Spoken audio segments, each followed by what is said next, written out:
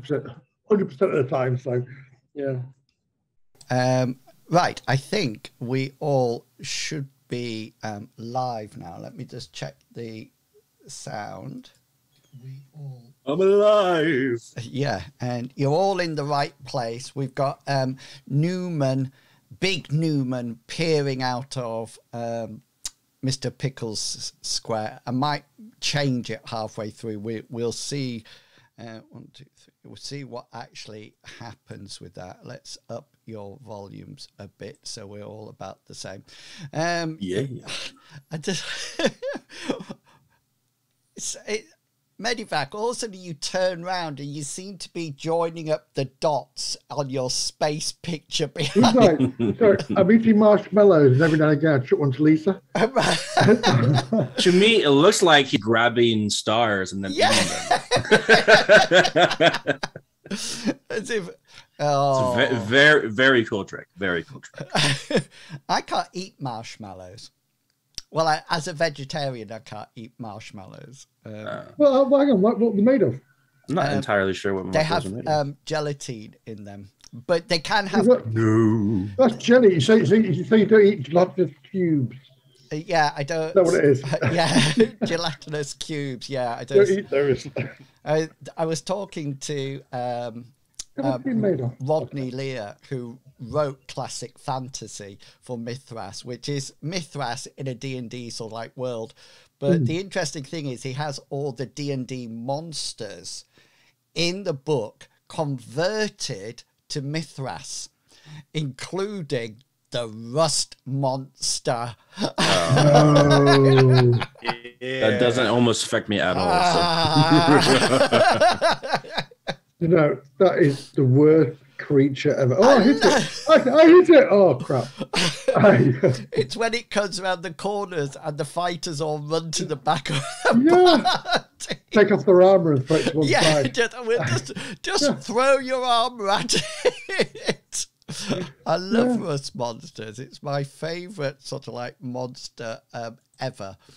So I thought I might make one appear in the next adventure sometime. So welcome back, everyone. It's been totally fine by me. It's been a long time. We've had various things going on, but we're all back now. Mr. Pickles is here, and but he's got a bad back, so he's lying down on the floor with a long stick that he's jabbing at the screen for Roll20. So if he sounds a bit distant at any point, then you know what's why. Yeah. Apart from that, we're all back, and we're of course playing M-Space, Mithras in Space, which is exactly what it sounds like, the Mithras rules converted to a sci-fi role-playing game. And the party are currently on a job for a very notorious hunter called Mort. He has a longer full name as well, which we'll probably come to a little bit later on. The party are out in the desert world of Arid. Arid's the main city, and they're out accompanying and trying to protect Mort on a bug hunt. And we left the party at the last adventure just being woken up in the middle of the night with female screams coming from outside. But before I tell you anything else, I'm going to allow the players an opportunity to say who they are and who they will be playing tonight. And as always, we start from the horizontal positioned Mr. Pickles. Mr. Pickles is definitely here, and that is probably me. I'm not an imposter. It's all good. I play Zach Newman. I don't know why I put this, but he's a new formula human, whatever that means. He's an ex-law enforcer, the actual facts of the matter. He's all about justice and delivering justice onto those who are making trouble and committing crimes. There's points where he seemed like he could be a sadist, but he definitely isn't. He's just very much, if you attack people, he'll attack back, but he's not like a vicious killer or anything.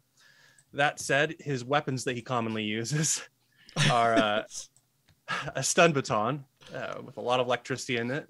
He likes revolvers, and he also has his bloody snail shotgun, because if he shoots you with it, then you're going to be crawling away, leaving a trail of blood. Other than that, he's just a tough guy. I like to think he's built like Mark Wahlberg or Bruce Willis. He's not particularly large, but he is very strong and fairly focused on what he wants to do. He's friends with a number of people. Most of them are military, but he also saved a rich journalist, Angel Bright, last adventure, as one of his contacts. So he texts a lot of his friends and whatnot in the background of what's going on. He's also got some sleight of hand, and that's not really relevant. So I'm going to throw the microphone over to Captain Kangaroo. Everyone, I'm Captain Kangaroo. As you can see, Mr. Pickles gave an intro that could only be described as after taking a full shelf of pain meds.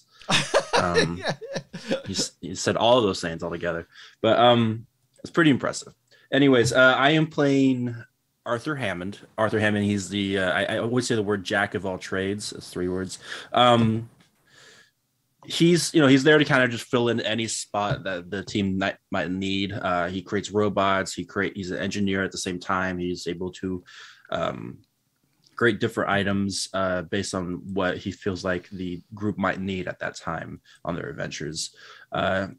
He's also a really smart guy, but he's definitely a little older. He's has little gray whiskers all across his face. But he's still nimble. He's nimble. He's a nimble guy. All right, that's all that matters. But besides that, I'm going to keep it simple and light, and throw the microphone to Medevac. Thank you, Captain. I'm Medivac, and I play James Minsk. He's the sort of person you'd meet if you're honoured. Who likes to fly a starship but doesn't have one at the moment. He's very charismatic. He likes to stay alive, and he'll pretty much do anything in his way to stay alive. But he is incredibly loyal as well, in a sense, to his crew and his compatriots. He does have the gift of the gab, as we call it over here, so he can talk his way out of situations. But then again, he can talk himself into situations, so it does go both ways. He's very handy at shaking hands and then blasting people, because there's a little pop-out hand blaster. If he shakes with your left, you're generally dead. With your right, you're all right. Okay. He has a little droid that goes with him called Purdy, and we'll get to her in a second. And she's the ship's first aid droid. And oh god, etiquette droid. Sorry, I was stumbling then for a minute. See, this is what almost a month does to you. Yeah, he's not very good in a fight. He's not very good at fisticuffs. I can't talk about stuff. And he does tend to have. He's got an attack called slap attack. It's like when you see 2 people who can't fight, and then just like that. That's James Minsk. He's that kind of guy. He has lots of contacts, as you might have gathered, because he's a very charismatic person who likes to talk to people. He has Jody Jacks, who he goes to quite a bit, and he also talks to a few of the people who he just doesn't have as passions at the moment, but he may do soon. We shall see. And with that, I shall pass on to Purdy, our in-house droid. Yeah, so Purdy is a robot. She is an expert in medicine, first aid, and after the last experience will happen, she's now learning more and more about politics, and loves to regale the party whenever she can on the various inside dealings and the spin doctor's understanding and traits and the campaigns from across the world. She comes to the party just as the medic, just to keep the party alive, and she has some things like senses and etc. as well. So I thought, just to get our minds back in to the game, what I'll do is start to regale the synopsis of the story so far, but leave out some blanks where people can just speak up if you can at that point and shout out the missing information. So the party are on Arid, which is a planet that has one starport in it, and it's a rather desolate planet, very much like the planet that Luke Skywalker goes to, Tatooine, rather like that. So it's a planet that has various ex-mining places. It's been robbed of its ore for some considerable time.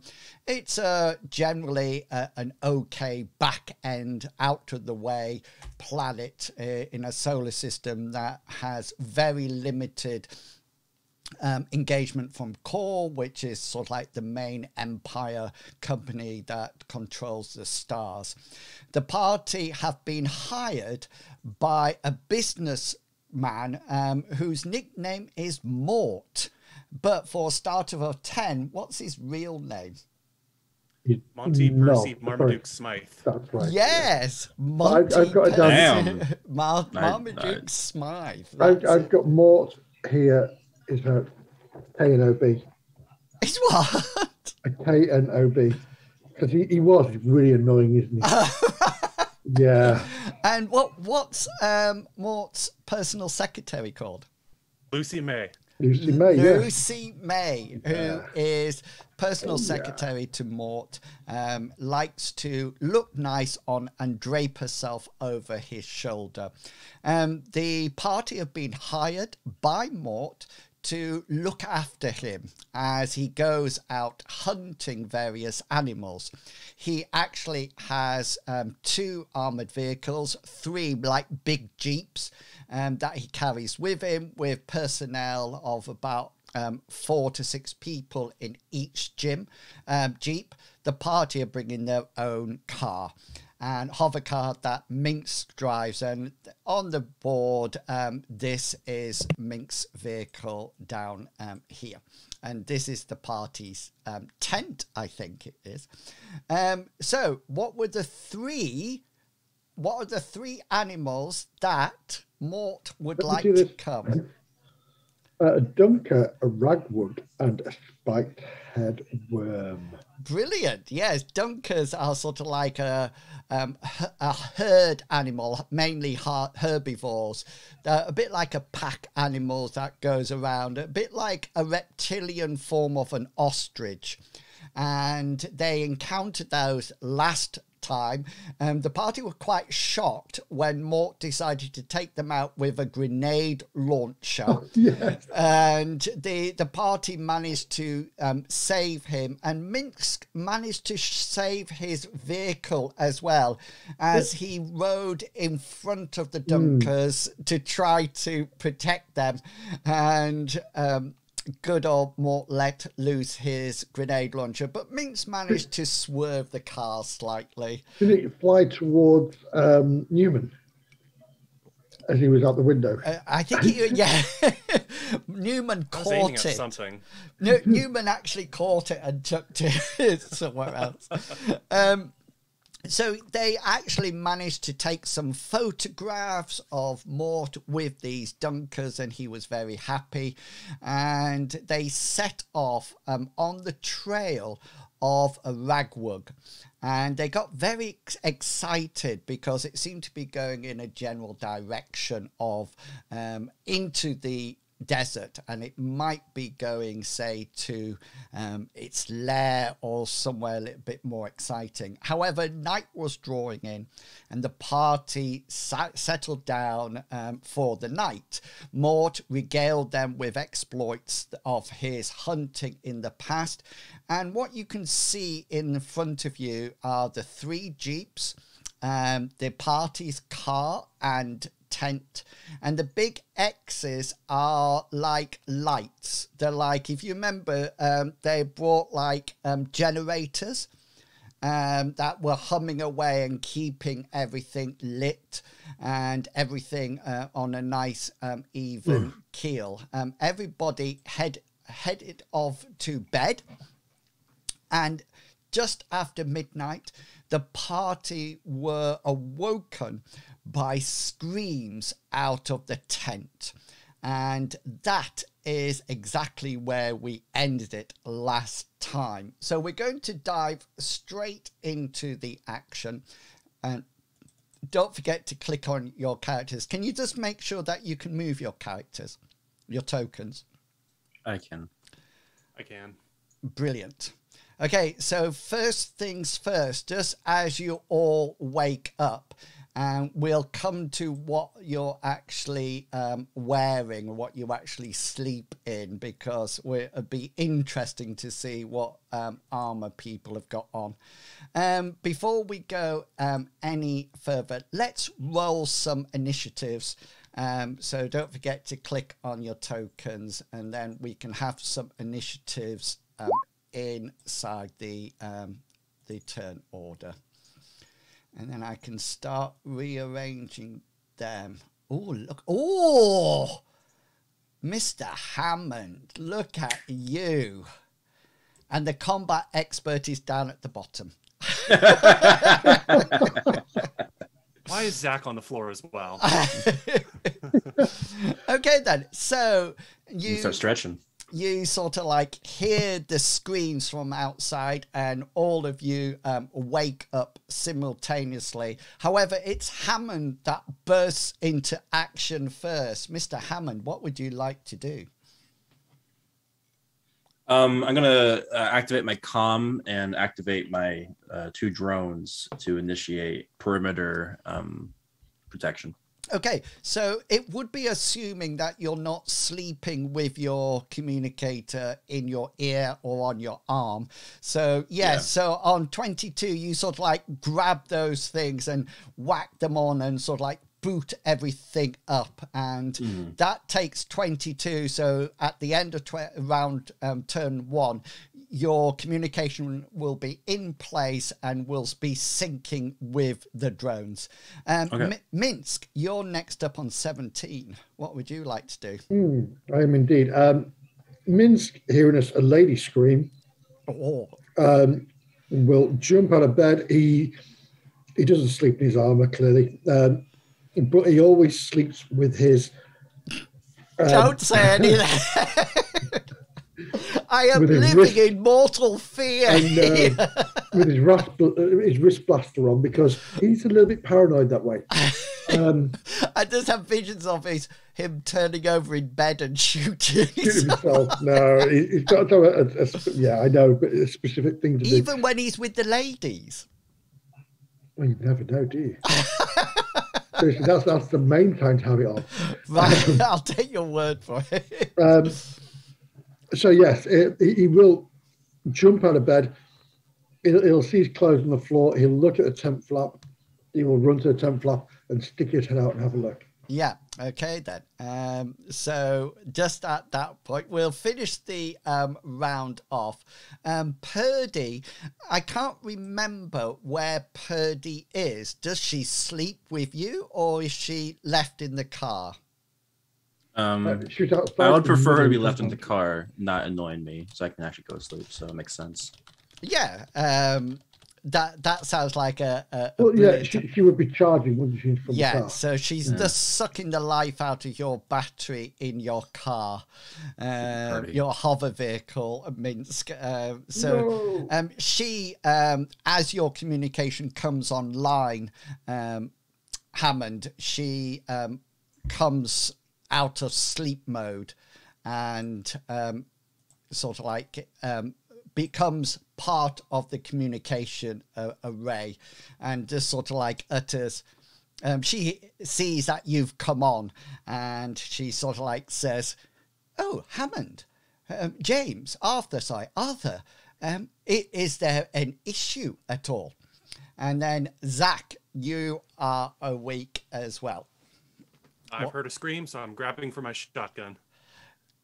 Shotgun, yeah. And are you off out or staying in? Probably moving right behind everybody, because the goal is to grab the shotgun and then go kill the mercenaries that have obviously invaded our camp. Okay, so I'm going to do it in an undershirt and some shorts. Yeah, so you grab your shotgun, and you Minsk is there with his poking his head out of the flap of the tent. So you can either poke your head out as well, or you can just, you know, go through to move round Minsk and go outside. Well, I'm having flashbacks to some mercenaries that killed us all, so I'm going to like lunge right out there, ready to kill. Okay then. So when Minsk and Newman, when you step outside, you see a very strange sight. Near this woman here, that you can see in the middle, just by where the electronic fire was. This woman, sort of like a holographic camping fire, this woman seems to be in almost like just shorts and t-shirt of some description, and she's widely flaying her arms around, screaming like anything.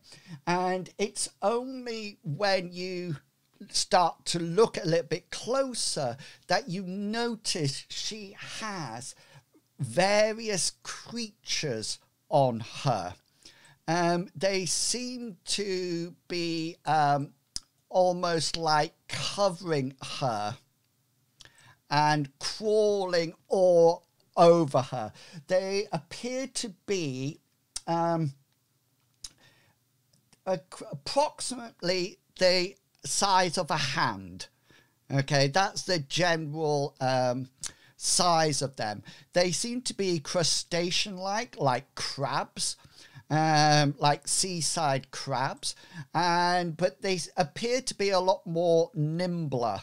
So they're moving a lot. They're not all going sideways, backwards and forwards. They seem to have much better movement. But just as you see, and the lights and the generators are still on, so there's no need to worry about light or anything like that. You notice that instead of pincers, they seem to have a foot or an arm or a leg that ends in a sharp needle sharp thing. It's probably thicker than a needle. It doesn't look like hypodermic syringes, but it's definitely pointed. And you can see as you come out that the reason that she is screaming is that these crab-like creatures have attached themselves to her in various places. So they're sort of like crawling up her legs, onto her chest, on her shoulder, on her head. But every now and again, they seem to almost like pierce the skin with one pincer to sort of like get a good hold, and then raise the other one up and go chang, and sort of like pierce the skin again. And that's what you can hear. That's what's causing her screams. Over here, you can notice that this is another woman who's coming out, and she's screaming as well, but not because she's being attacked, not at all, but because on the ground... Oh, can somebody talk? I can talk, right. Brilliant. Okay, then. So due to our current financial situation, we have to do a weekly purchase of Zoom and OBS and everything like that. And sadly, you know, since I've gone part-time at my job, these things just happen now. We can't actually cause the actual location of anything. I don't normally do channel points redeeming, but you can have a stretch, kitty cat, clickety cat. Here's your stretch. I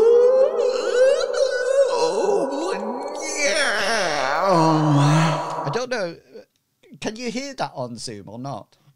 We did, yeah, we definitely heard it. Sneaky inwils. Somebody said that this stretch sounds quite sexual at one point, so I tried to avoid playing it. Right, okay then, I'm not too sure. I'll agree with that. Say again, sorry? I'll agree with that. Really? It's It not felt very sexual. it's not meant to be sexual in any sense of the Oh, word. okay. Yeah, honestly. Sneaky inwils. Yeah, that's because of Sneak. Oh, yeah. That's what I was thinking. I was Yeah. thinking, hey, he probably has a little bottle next to Yeah. his computer. Sneak on with it, Sneak. yeah. And that's the only thing that came to mind But when I heard the words the sneaky Sneaky inwils. inwils. the interesting thing about this is that I can't actually drink Sneak because it's full of caffeine and it sets off my facial neuralgia. So in here there's water and Robinson's summer fruit juice.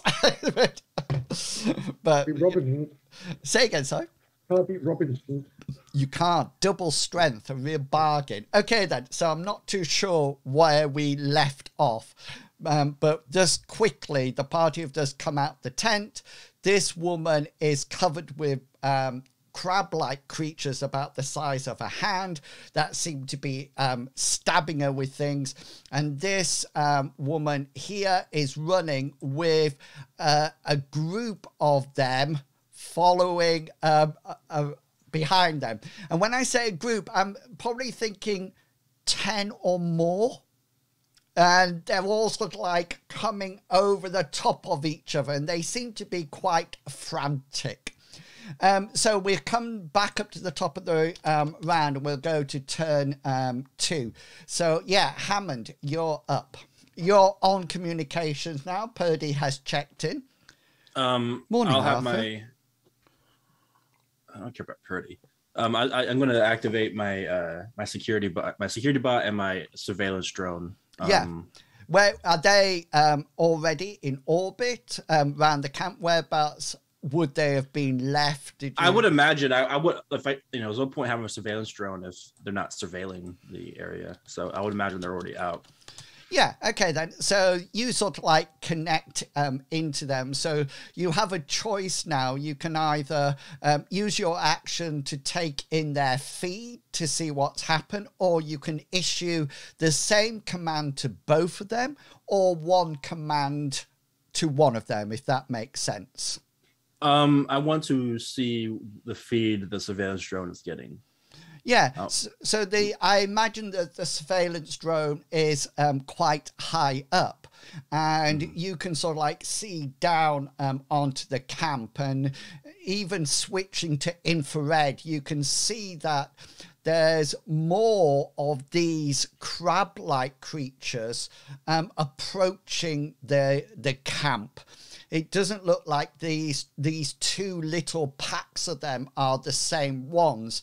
From your vantage point, you can see that there seem to be groups, puddles of infrared converging on the camp as you approach.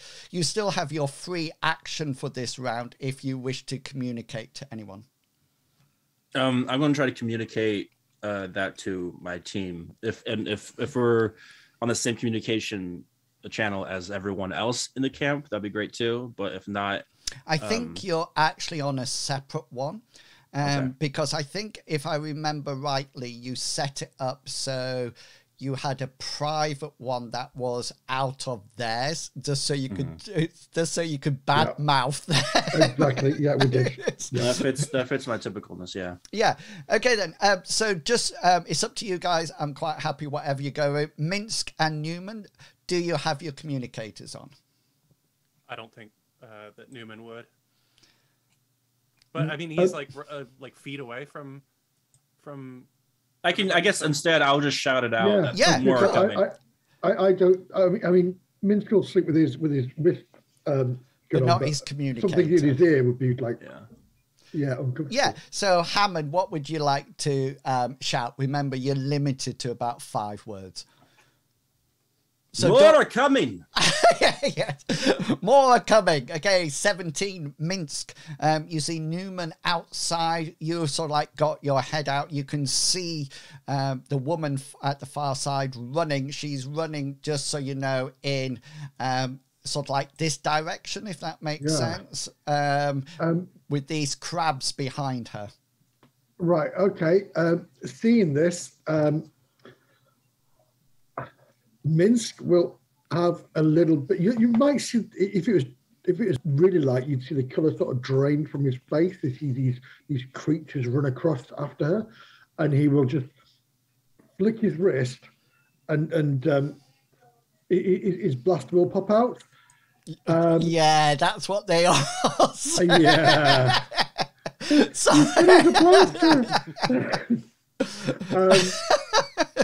Can I take a pot shot or? yeah. Did you notice that the icon for measuring has changed? Oh, I hadn't. It's like a little ruler. Wow. I've seen the magnifying glass has changed, but it's got a whole different. Rulers don't measure what? So you can see it. Yeah.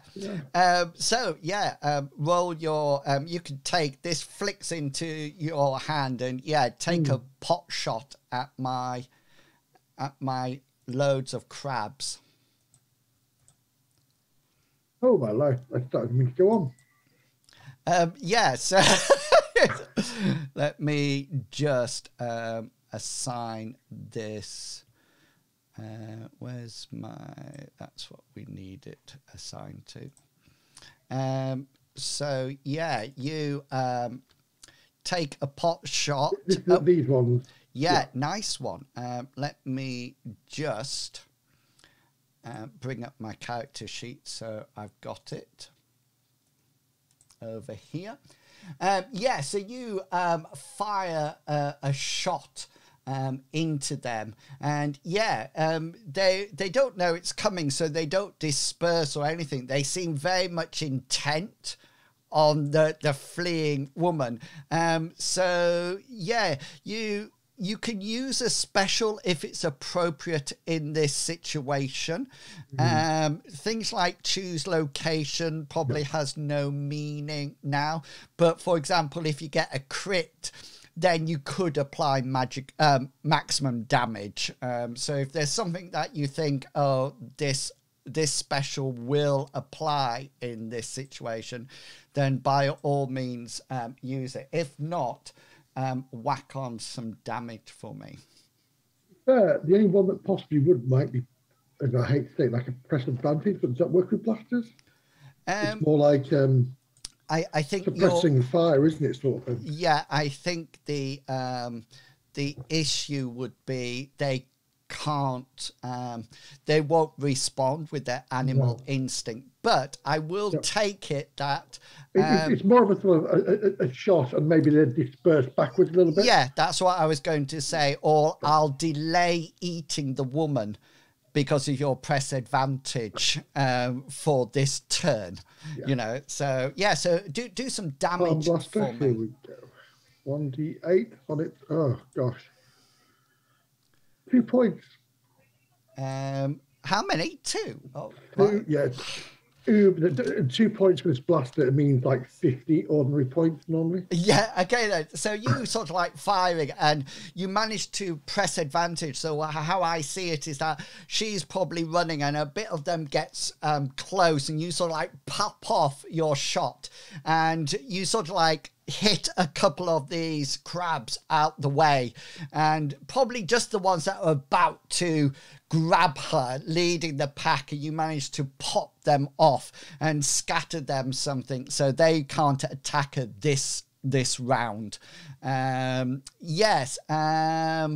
Purdy says, Arthur, is there something you wish me to do? Don't. Can't say anything. And Newman, what would you like to do? You've got 2 packs. This one is covering a woman. These you've just seen Minsk fire a laser shot out, a blaster shot, and disperse some of the crabs. What would you like to do? You've also heard the communication from Hammond as well. I guess my question is, for the woman that's being covered in them, are they primarily like crawling on her, or are there a bunch on the ground around her that are preparing to crawl on her? Yeah, both. So she's virtually standing still at the moment, whirling around. Sometimes one of these crabs falls off.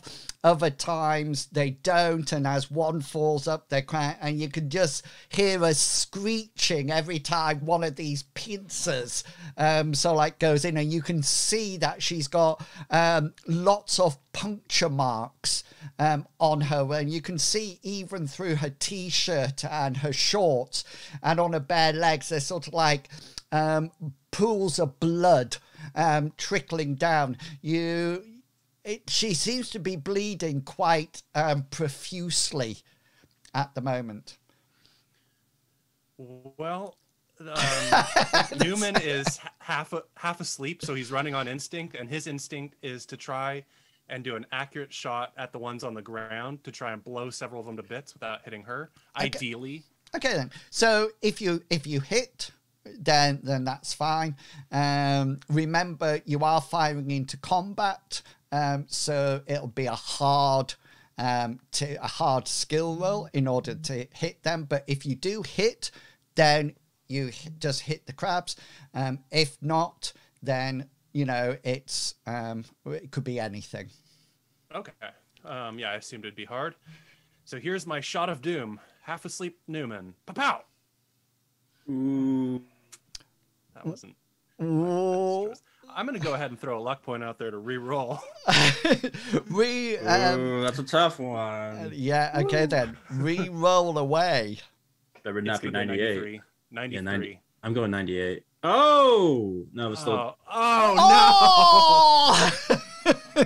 Well, fate is not in my hand today. Okay, so because it's so close, it's not going to be as disastrous as it could have been. I mean, 1 point away, that's not much as well. It's just out of interest, there is a loot card that allows you to adjust your score by 5 either way. So that would... Yeah, so Newman, you fire your shotgun.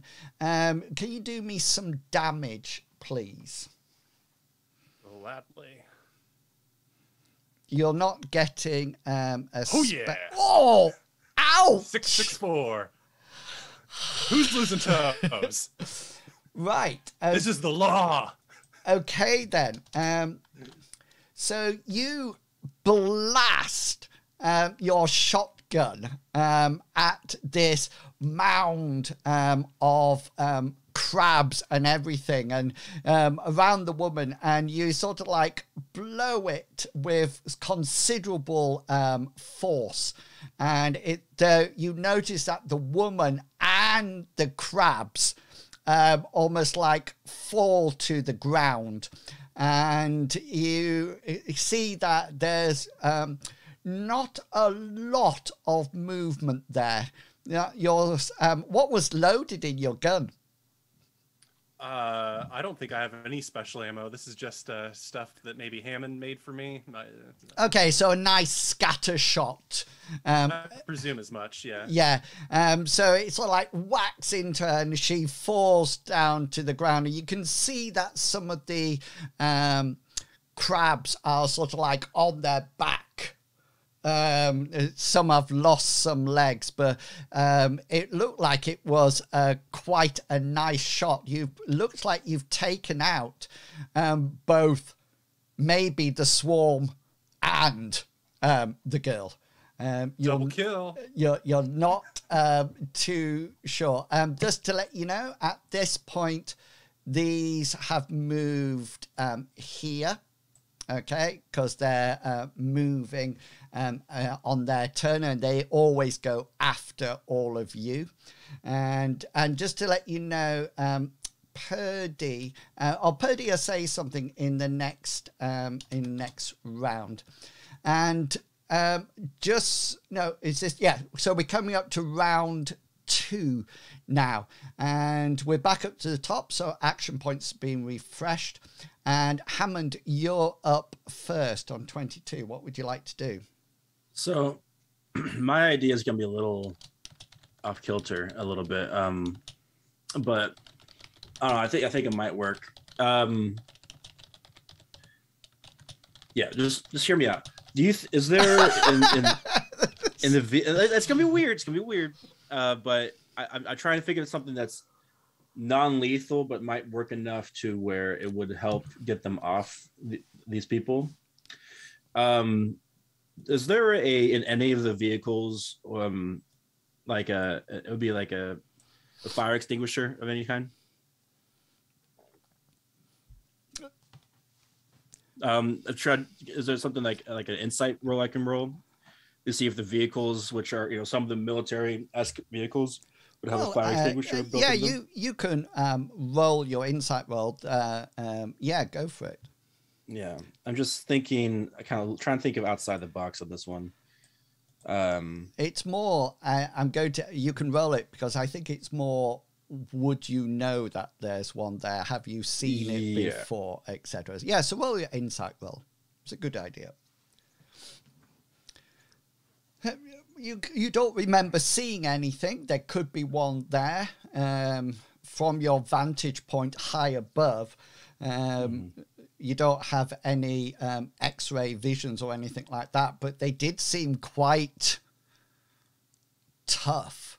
Minsk, do you have a fire extinguisher in your hover car? No, I don't think I do. Right. The other thing that Hammond they might have, rather than it's more like a suppression system. Yeah, a fire suppression system. Okay. They probably have something like that. But that'll be in their cars, right? Yeah, they might it's built into the car. Yeah. So I'm going to run. I'm going to run to this car over here. Okay then. And see if I can find something that might help. Yeah. Okay then. Get these as a non-lethal measure.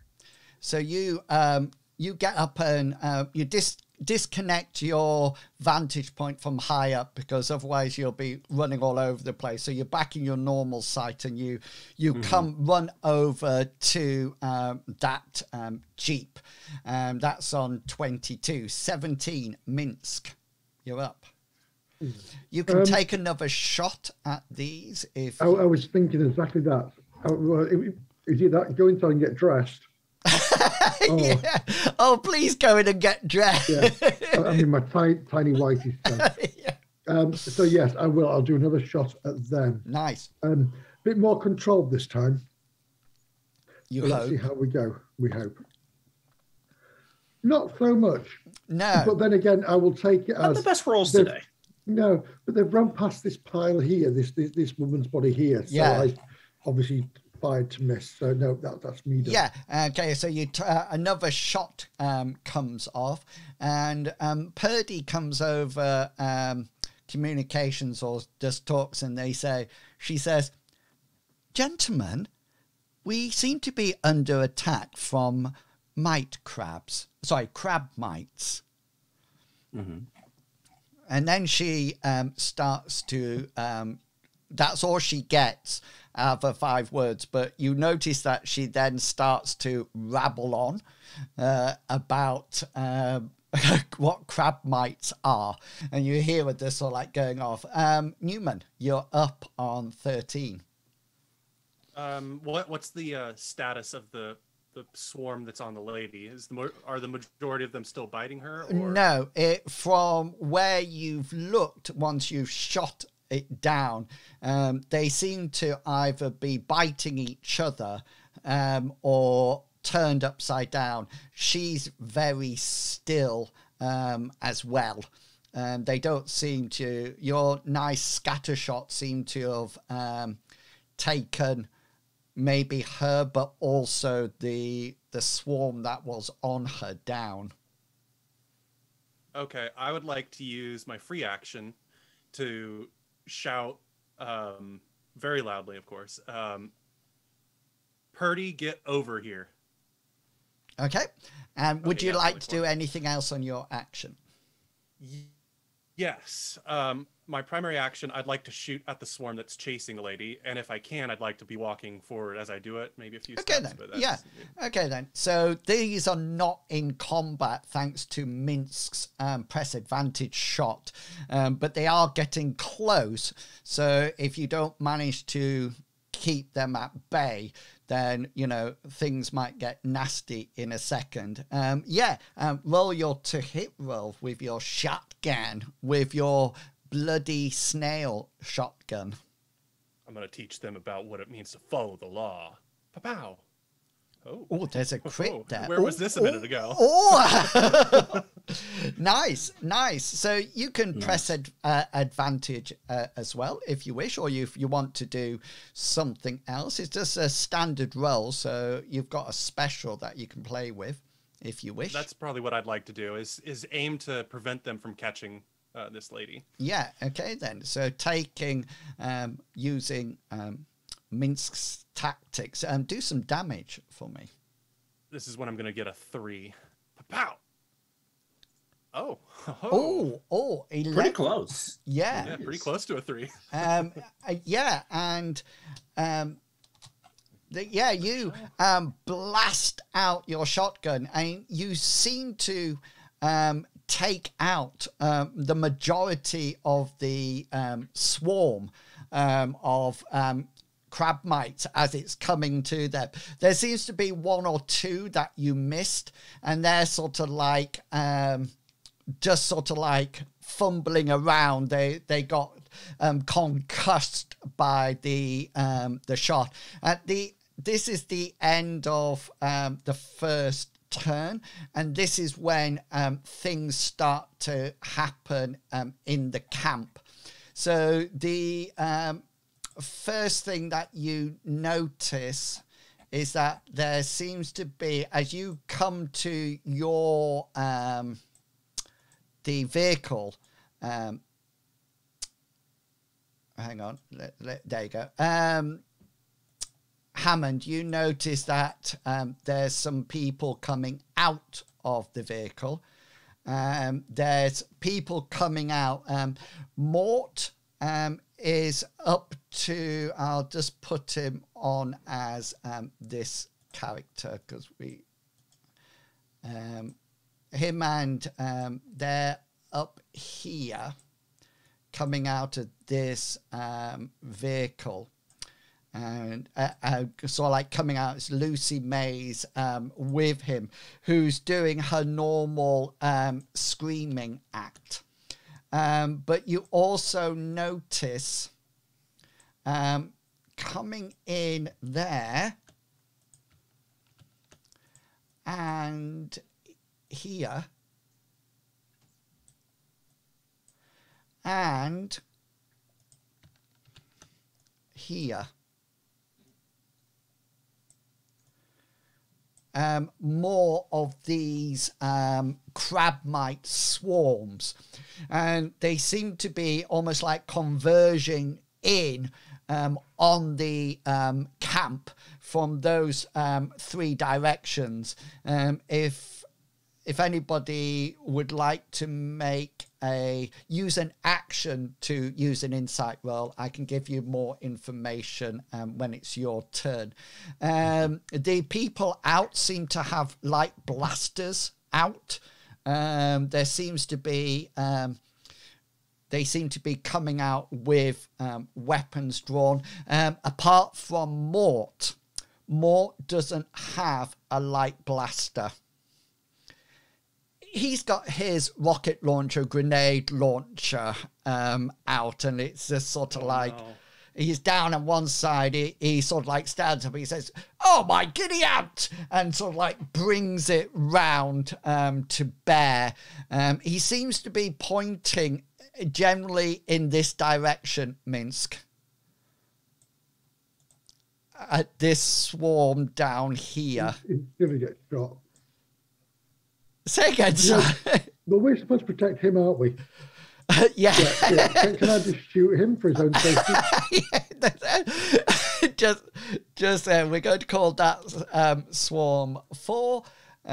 This swarm is 3, and then I'll just move this down so I can call this swarm 5. As they come in. Yeah, so they're converging on the camp. Like I say, hope that nothing... Can somebody talk just to see whether or not I've got your sound? No. I can. Yes. Talk. Perfect. Right, fingers crossed. Everything is working at the moment. I'm just moving that over from Mr. Pickles a little way. Yeah, so hopefully, hello everyone. Now, fingers crossed, everything is actually working.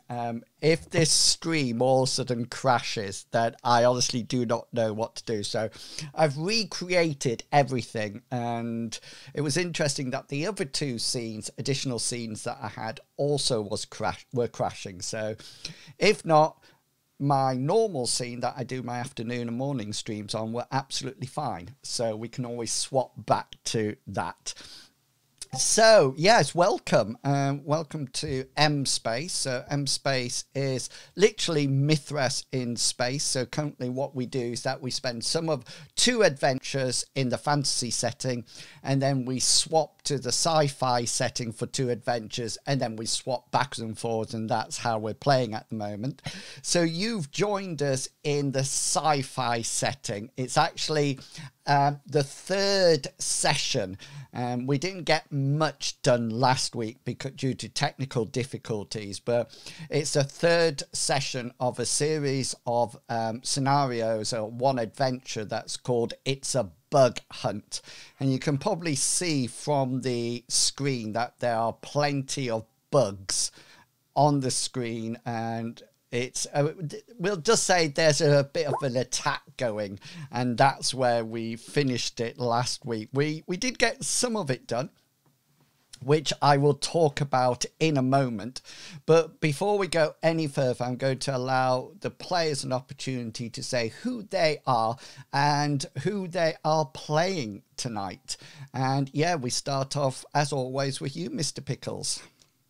Yeah, I'm Mr. Pickles, and I play Zach Newman. He's our team's main gunner, I'd like to say. He's very much a combatant kind of character. He's tough. He's very, very focused on delivering justice and laying down the law on people who are breaking the law. I'd like to imagine he's built sort of like Bruce Willis or Mark Wahlberg. He's not very big, but he is quite strong.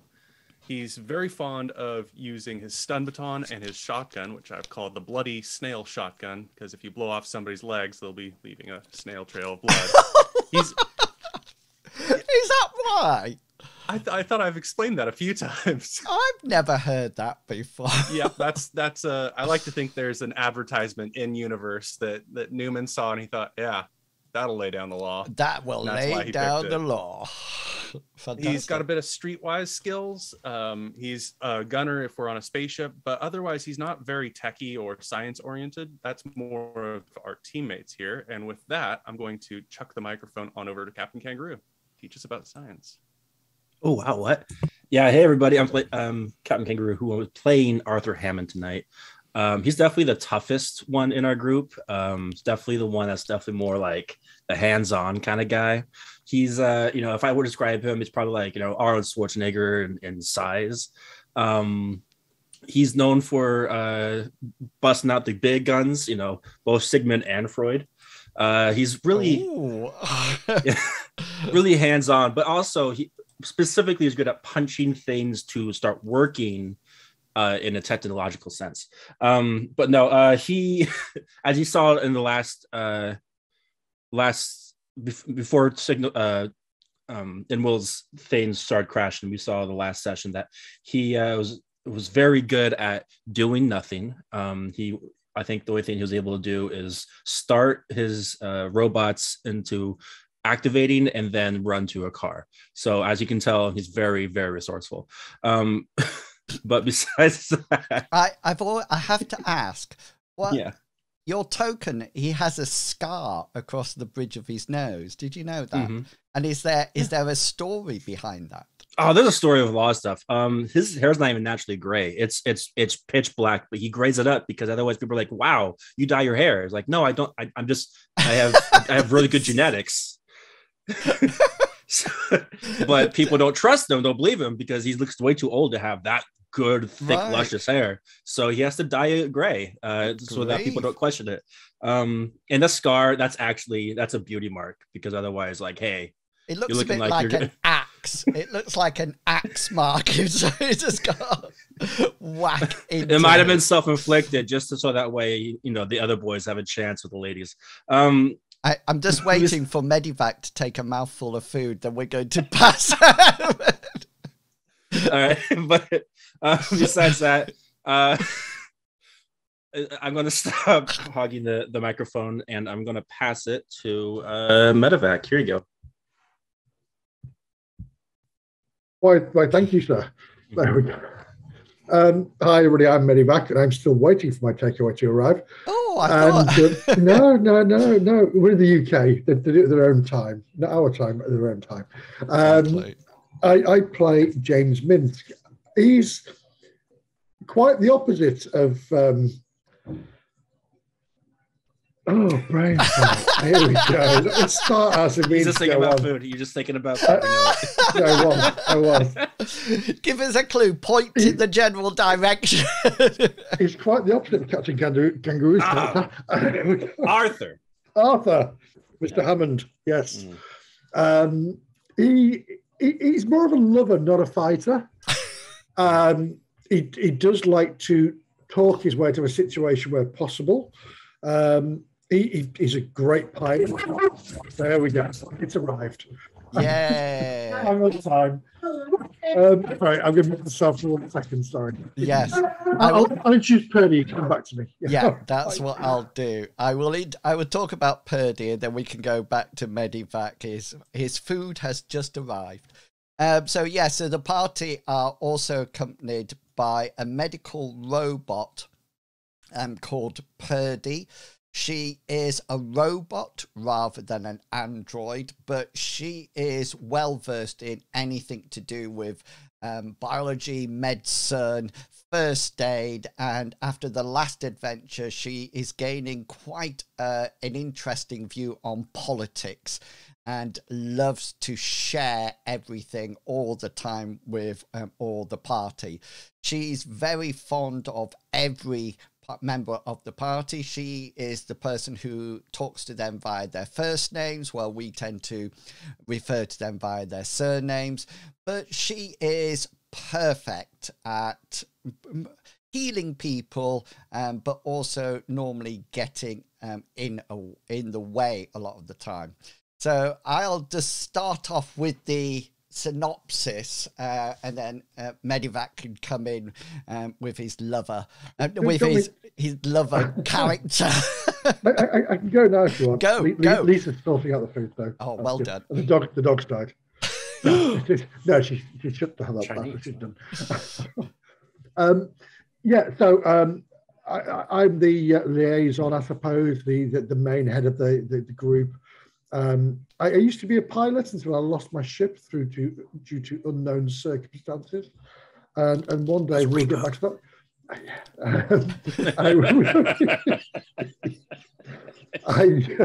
You just tell people it blew up like with a super mega bomb. High interest loans, you can't say. Yep.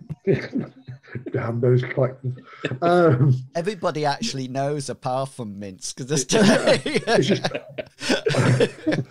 I do have a land speeder, though, and I am damn good with a land speeder. I can do amazing tricks. I can break people's legs with it. It's great.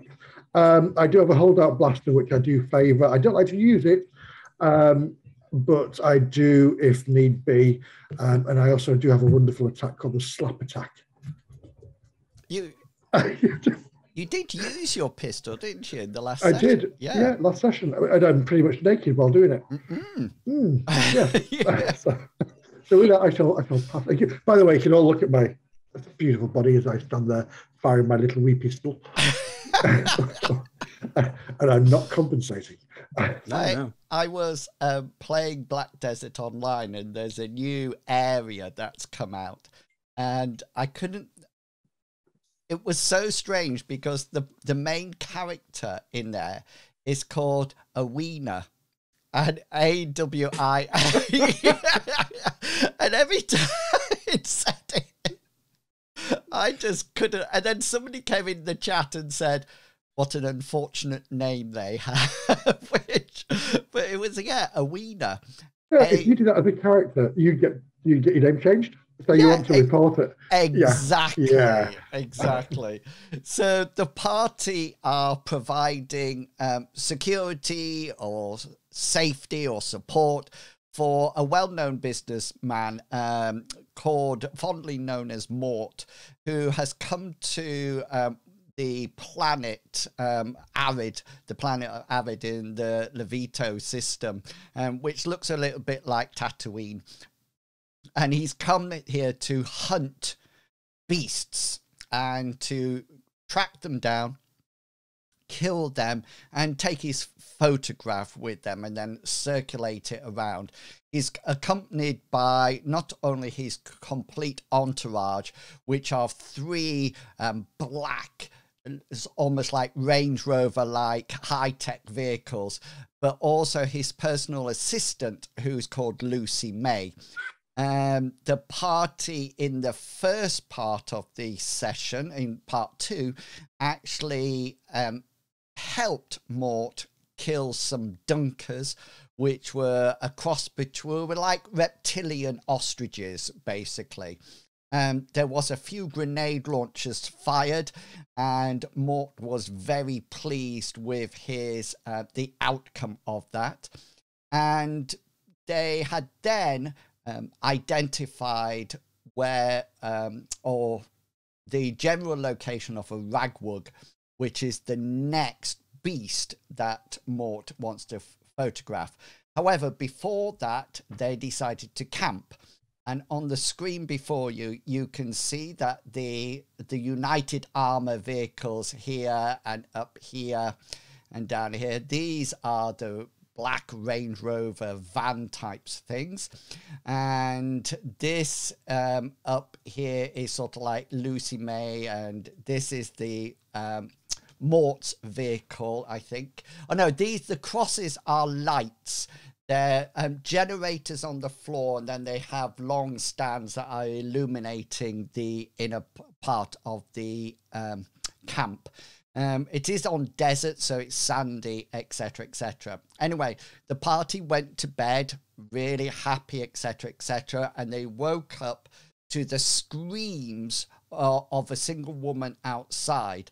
The party quickly evacuated their tent, and Minsk just went straight out, fearless he was, flipped his blaster pistol or his laser pistol into his sight, and then he was firing at these bugs that were about to get this woman who was running away. This was the woman who was completely covered in these bugs. They are crustacean-like, crab-like, about the size of your hand, with very sharp ends of their pincers that they seem to be probing into human bodies where they can. In order to help this woman who was covered in these crab mites, Newman emptied one of his shots from his shotgun and took down the swarm and the woman, it seems. They fell down. You can see from the camp that there's further crab mites coming in from these 3 directions. I'm just going to move to the more prominent screen like this so you can see them all. These people here are tech, and they're coming out. This woman is running away from this. Newman had just taken another shot in this general direction, trying to keep this away from this person. Hammond had sent his drones up in the air and was coming over, or I think you had arrived at this vehicle in search of a fire extinguisher. Okay, and that is where we lost contact several times. Now, just to make life easier, we're currently on combat round 2. Okay, and I'm just going to start it at 1. Okay, so Hammond, you will be the first to go, and you've sort of like come across to the car, and then we'll just go in the order of the initiative. If you need any further information or just want to recap on anything, then just let me know. I'm going to put the turnover order over here because there's nothing over that side. And yeah, so Hammond, thank you for those bits, Axiom. Welcome. It's lovely to see you. I can't. Thank you for the... No. Wow, bitties. Gee, thanks for cheering your bitties at me. Thank you. Okay then. So, yeah, Hammond, you are at this van. The doors are open, and I think you're looking for a fire extinguisher. Is that correct? No, salam. No, so I wanted to continue what that whole thing. Yeah, I think what I'm gonna do, because I think we mentioned last time that there might not be a fire extinguisher, but there might be a setting on the vehicles for an extinguish setting. Yeah, you can have whichever one you would prefer to have them. You know, there's electrical stuff. It'd probably be foam.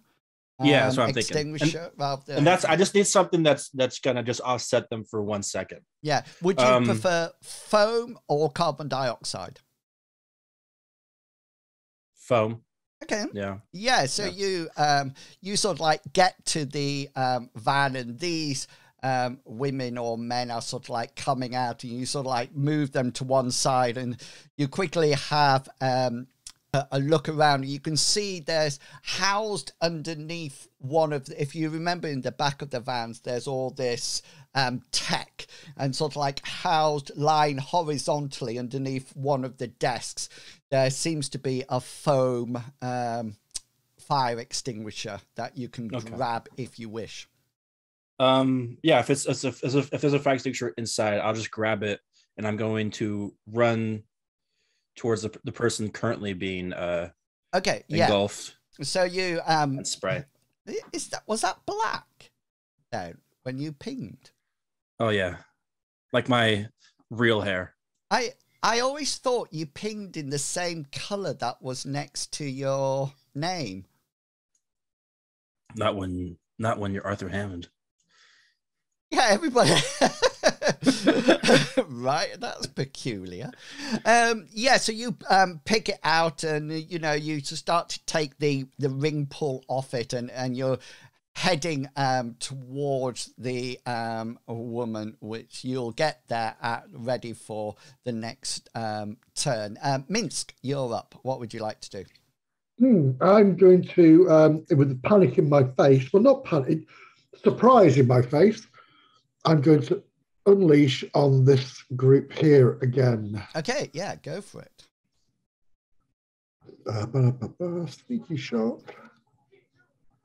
Oh!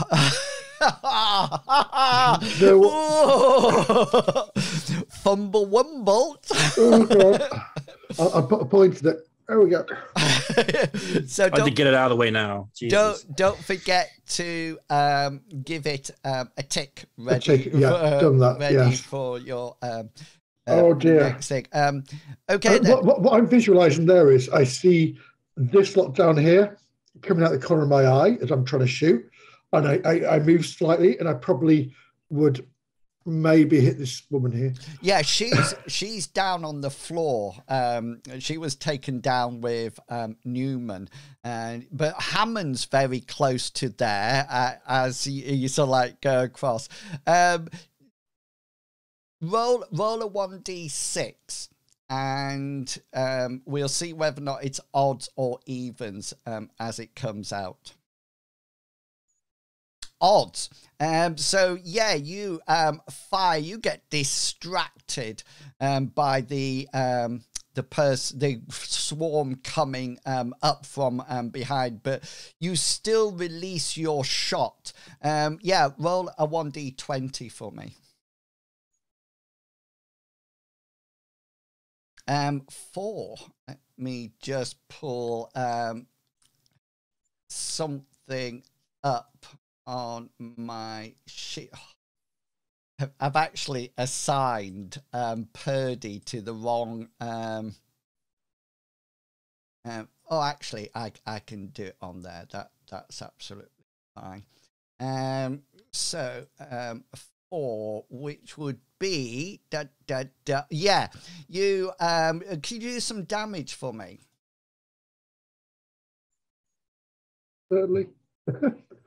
Okay, blaster pistol 1d8 plus 20. It is stunned though, isn't it? Oh, it's palm blaster. Ignore that. Sorry. Oh, Yeah. it's the same. Don't worry, it's the same. Is it the same? Yeah. And you sort of like blast it out. Is it on stun damage? Yeah, I presume. No, it would be on. So I fired. I'm able to kill these things. Okay. Yeah. So some cauterizing. So 3 points of damage. Yeah, and you get distracted by the shot coming out.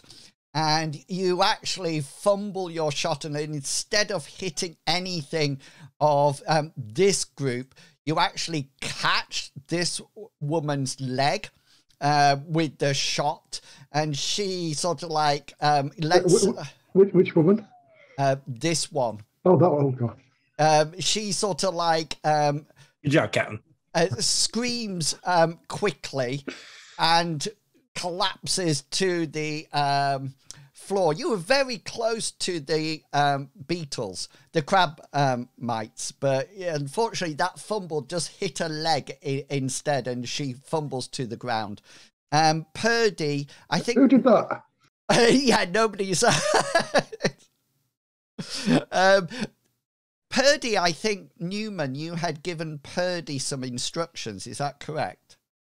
Yeah, I'm pretty sure I yelled something like "get out here," or "help out here," or something like that. Yeah, so Purdy sort of like disembarks from the hover vehicle and sort of like comes up to you and Newman and sort of like says, "Oh, Zach, I think you needed my assistance." And that brings us on to Newman's action. For my free action, I want to say "help her" and like gesture or something in that direction. Yeah. You can see you're all very much aware of these coming in at this angle, these in this angle, this in this angle. Yeah, I'm not as concerned with the ones over on the left as much as this top one and the one from the bottom that's coming right at us. But Newman is going to trust his allies, and I'm going to shoot at the one that's coming at us from the bottom. Try and stop that. Yeah, so as Purdy comes out, you sort of like gently push it to one side and bring your shotgun to bear. Go for it. The law. Ooh. I when there's a delay, I always think it's going to be a fumble. That would have been excellent if everybody just spent their time killing the killing their own party. No, It was all an accident. Yeah. So yeah, that's definitely a hit. So you'll have your normal special. Because these creatures don't have the ability to dodge or anything like that. Lucky for you. I'm not really sure there's anything I could use that isn't a critical. You could just do the damage to them if that would be absolutely fine. Yeah, I don't want to do a full clip or something, so we're gonna do a single shot here. Okay. Go for Hoping it. to scare Do them. some damage. 16 would be... That's not a 16. Ooh! It's an 8. It's an 8. Their natural armor's 12. Bummer.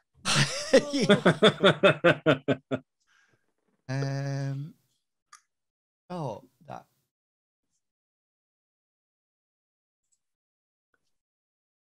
Say that.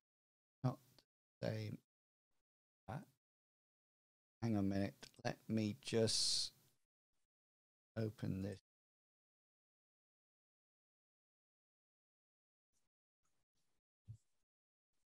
It's better.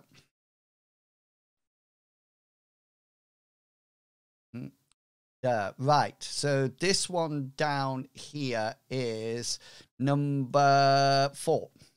Okay, so I've had a great experience with tonal. It's super challenging. What?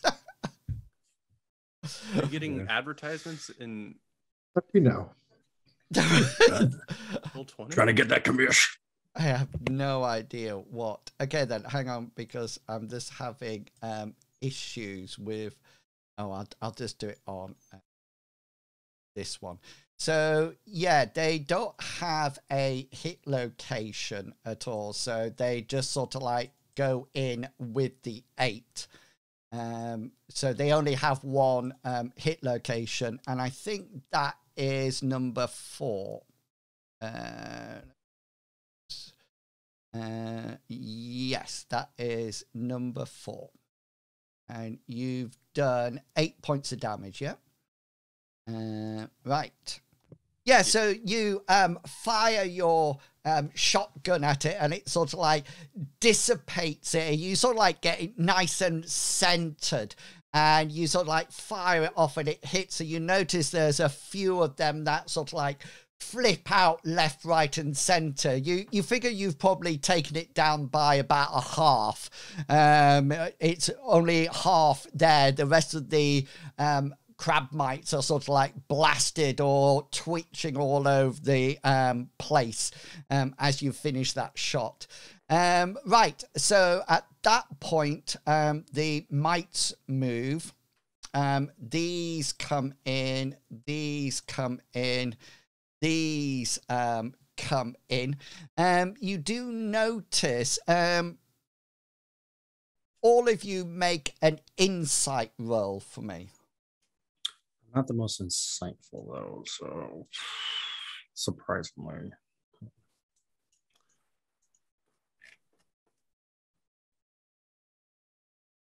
I know what insight. There we go. Yeah, so Minsk, from your vantage point where you are, you sort of like got quite a view around it, and you sort of like hunkered down a bit as you're firing out. And you really get the feeling that the crab mites seem to be converging. There seems to be some kind of method around their attack and their direction and where they're coming from. They seem to be all coming into the center, and it seems very unanimal-like. That they're actually coming in from 4 directions. And if you remember, this one was actually probably came in from here and is sort of like coming across. Okay, Hammond, you're up now on 22. So this is turn 2 now. Yeah. I'm gonna roll extinguish fire. Yeah, so you can use your action and douse the woman and the crab mites all at the same time. And you sort of like just empty it out. Is the idea to almost like suffocate the crab mites? Is that the idea? Yeah, well, the whole point is hopefully like, because it's such an unnatural thing for them to experience that they might be timid at first and might like lay off for a bit. But Yeah. not, you know. Okay. I'm looking for a second where they'll let go of her so that way I can grab her and bring her to safety. Nice, yeah. Roll your jury rigging. This would be a nice idea that you're trying to do something unusual with the canister. I'm going to use my 1 point of luck to reverse that. Yeah, and you sort of like Does the work. spray it down, and you notice that this foam starts to cover the crab mites. Some of them seem to be twitching somewhat, but once your foam sort of like spreads over them, they seem to be almost like being covered by it. Just roll your brawn roll for me. Okay. I don't think I'm very brawny. Surprise. There we go. Oh, the suspense.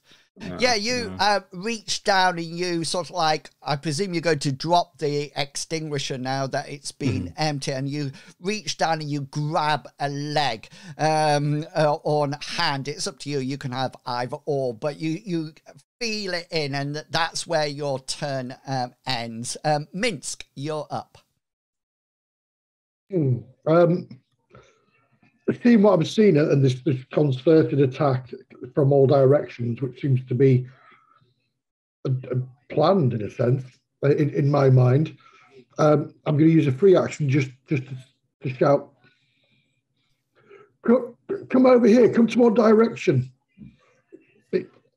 That sounds bad. That come to one direction. Hey, they're playing tonight. They're playing tonight.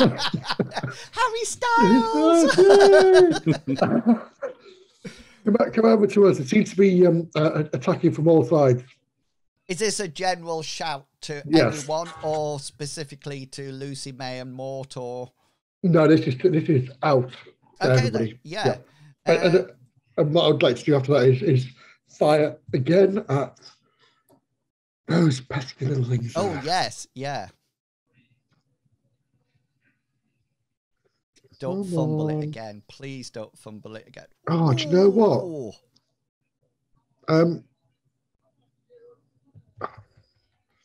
Can I use a point of luck and just re-roll that? Yeah, by all means. Oh, the luck is going down. Yeah. No, there we go. Oh, that's miles better. Yeah. Okay, then. So you'll have a special. You can press advantage. Is it? I'm going to press advantage. Is Yeah, it try and push them back. This one, or this one? No, it's this one here. Yeah, got you.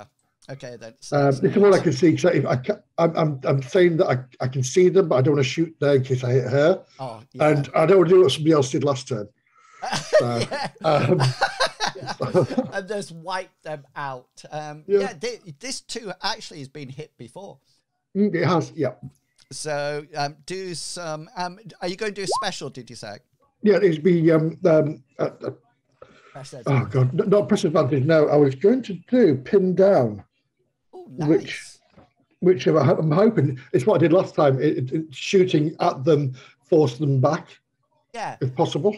So you actually get your shot off, and there doesn't seem to be a full group there as it's coming along, and your next shot does the classic, so like hits the ground or hits one of them, and there's a singe of fried crab meat as it sort of like dissipates, and they seem to be there twitching on the ground, but you can safely say that they're probably, that one is now out of it.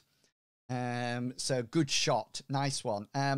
Purdy looks around and starts to move towards you, Hammond. She sees the arm that you've got pulled out, and she immediately, she'll just roll her first aid skill just to see whether or not she can administer something.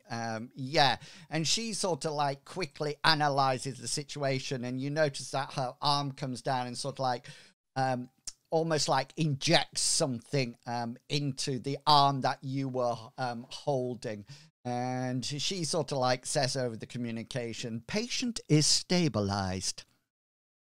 Yeah, and Newman, you're up. I'm going for the same target again, the one that's going right for Hammond and Purdy. Nice one. Yeah, well, it's nice if I kill them, but if Number 4. Hammond might be dead. Here is my roll of the law, shotgun. Oh, it hits. It's a hit. It's a hit. It's a hit. I don't need no specials. Well, if I can use pin down, I don't need actually. Yeah, it would be wise. But I mean, I imagine Newman's trying to just line up the shots for as many as he can, more than anything. Yeah. Sounds reasonable. He's trying to kill them rather than just slow them down. Bam. Yeah. Another 8. Did you like 8s? Because I got another one for you. Yeah, that's nice, because that is also enough to dissipate the swarm. So the odd one goes off running in direction, but it looks like that swarm there is out of it. And so on the next, these people run next. and they seem to be flocking over in this direction. That woman. She's covered in the statue. Oh, that woman. Because she's on the wrong lane. She was on the map player. So these are all sort of like coming over to you all. This sort of like this follows it on. This one attacks the woman on the ground. Will do some damage. They have a wonderful attack called Frenzy Eating, which I need to roll just to make sure they don't fumble, but they don't. And then they know their attack is hundreds of bites. I don't believe that. So they do 1 point of damage, which is strange because they have a damage modifier of 1d4. So I'm not how they are. I know what happened. It just says d4 instead of 1d4 in the damage, but I'll take 1 in any case. So this, you can see that they're all over and they're going with their pincers, and she's sort of like screaming and thrashing on the ground. Do you guys have your endurance set up for how much when you take fatigue?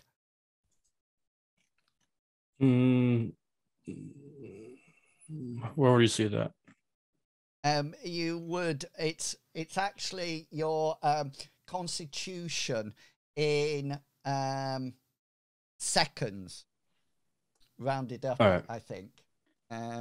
We'll look at it for next time. And so we're going to combat round 3. And turn 1, Hammond, you're there. Purdy has injected this woman with some kind of stabilizing unit. The canister's on the ground, and you can see these people sort of like coming around. It almost like looks like they're flocking to you with your normal magnetic personality. But you can also see in quick pursuit, this swarm is coming in. And this woman is covered with a whole load of them. Yeah, what would you like to do? I'm going to see if I can. I might have to try Brawn. I probably won't be able to do it by myself, but I'm going to try to pull the woman away from the swarm that's right next to me towards this vehicle. So say again, which woman are you pulling away? This one right here. Okay, yeah. So stabilized. Draw your roll your brawn, and let's. It can be easy now. It won't be hard. Don't worry, standard, because she's stopped thrashing. Oh, okay. Yeah. So you sort of like drag her out. Let me just move you all a bit. So she's there like this. I'm going. Could I do a free action as well, shouting something? Yeah, for this round, and yes, yeah. So yeah, go for it. This I'm just putting a cross on this because it's underneath all the foam at the moment. Yeah. Okay. Get into your vehicles. Yeah, nice one. Okay then, Minsk, you're up. Right. So. Yeah, you're not in the best position. No, but what I'd like to do is try to adjust my aim to try to get a shot at this one here. Oh yeah. Well, try not to hit the woman. Yeah. Okay then. So fire. They're actually over her. So I'd like to. You know when you see those tricks of people shooting cigarettes and things like people's mouths. Yeah. Yeah. So, yeah, I'm going to do that. So, first of all, what's the range of your gun first? I am. Range is 10, 30, 120. So, are you in short range where you are at the moment? Yes, for my pistol. Okay, then. So you're in close range then, yeah? Yep. So you can actually choose location as a special, okay, within that range bracket. So what I'm going to say to you is that you roll, okay. If you hit, then you use this choose location and you actually blast the crabs. If you miss, you're going to hit some of the woman, or some of the damage is going to go through to her. Okay, so off you go. Let's see how good you are with this sneaky shot. Are you going to luck it? I'm going to luck it. I really am, because I don't want anybody else to hit another woman. So, right, here we go again. Oh no! No, so close. Okay, so do some damage for me.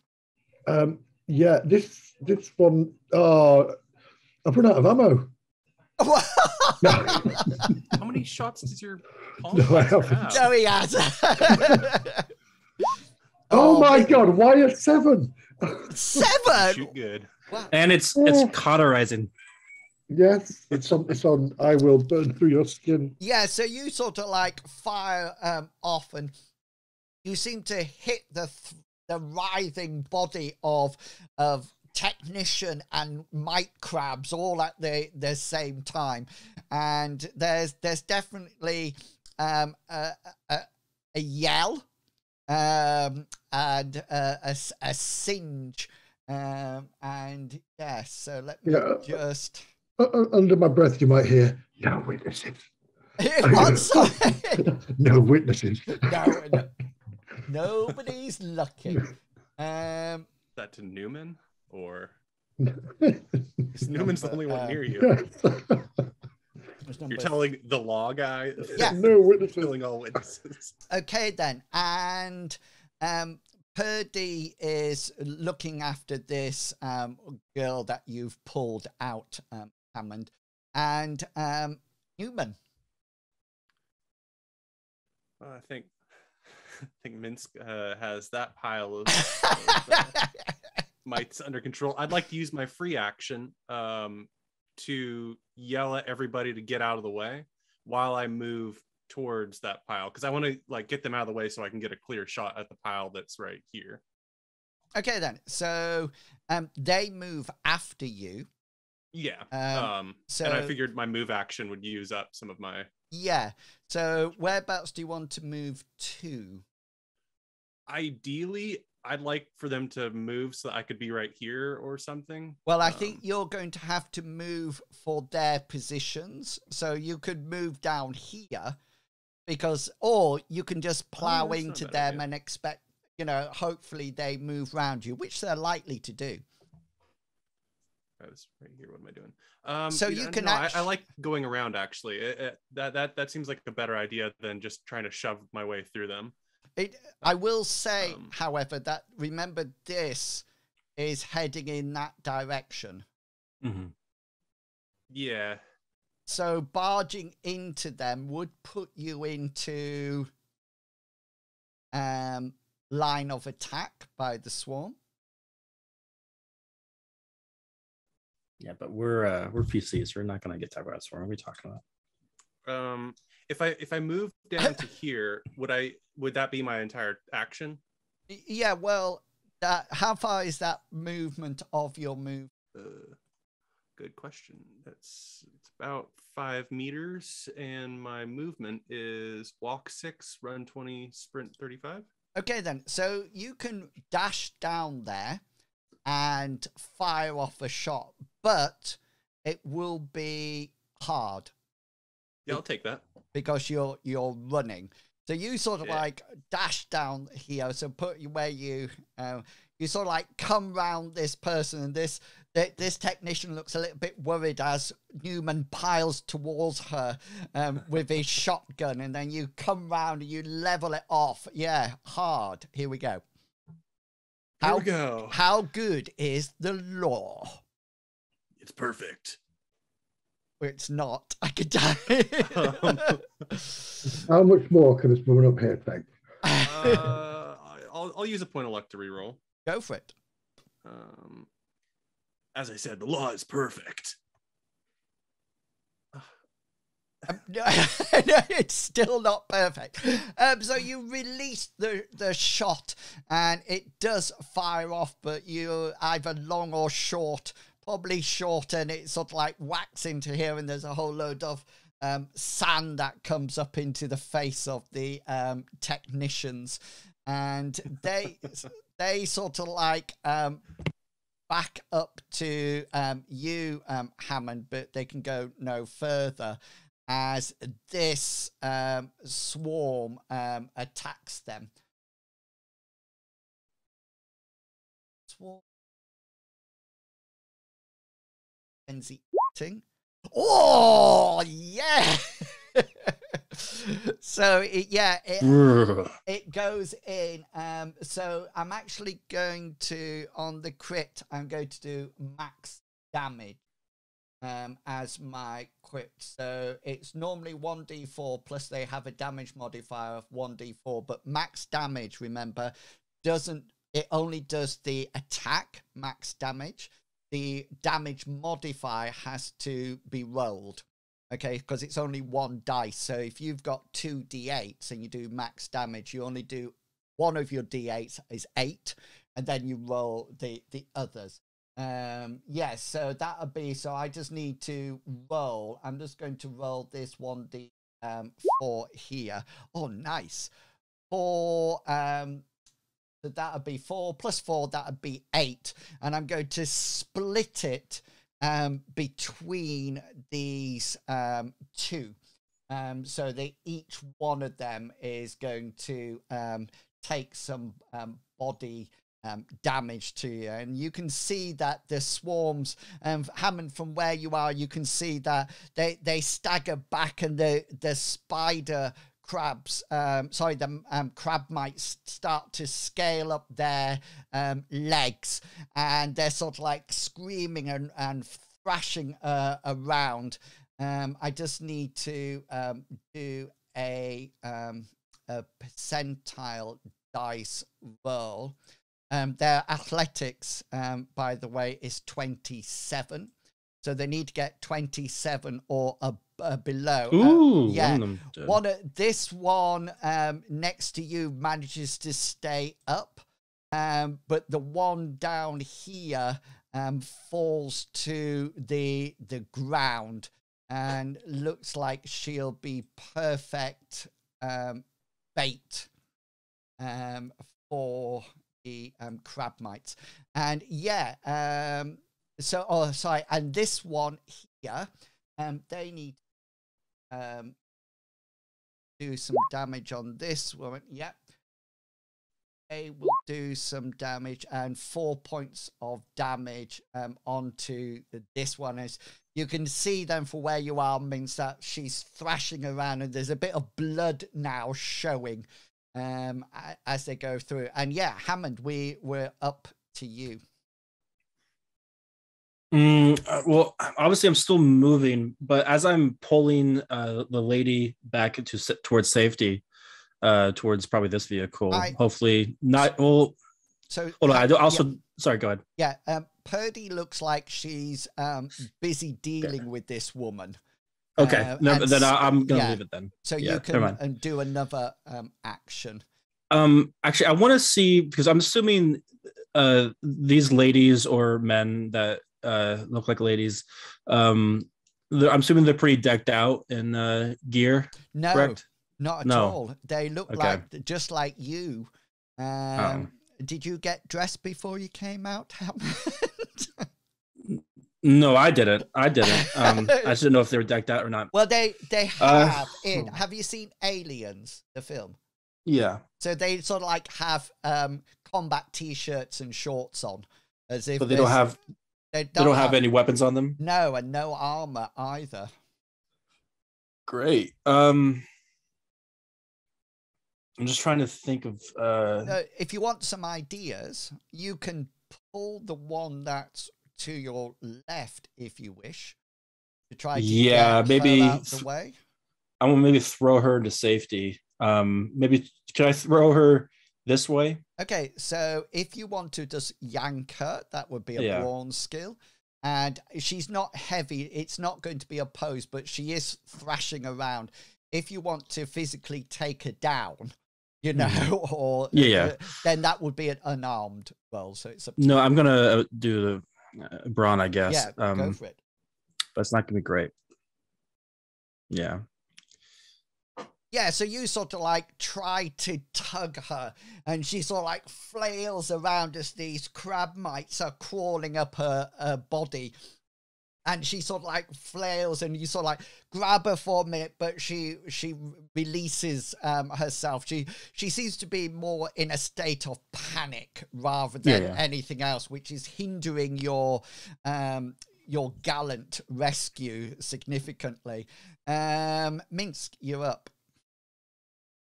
Yeah. Seeing that my weapon really isn't helping that much, I'm going to do the same thing. I'm going to move to here and hopefully pull this woman here out of the way. So you sort of like, were you lying on the ground or were you kneeling up? I can't remember. No, I was just crouched. In fact, was I even crouching? No. So you sort of like dash across to her. Yeah, use your brawn. If possible. Yeah. Or, if you wish, you can rugby tackle her down to the ground. That would be unarmed combat. Yeah.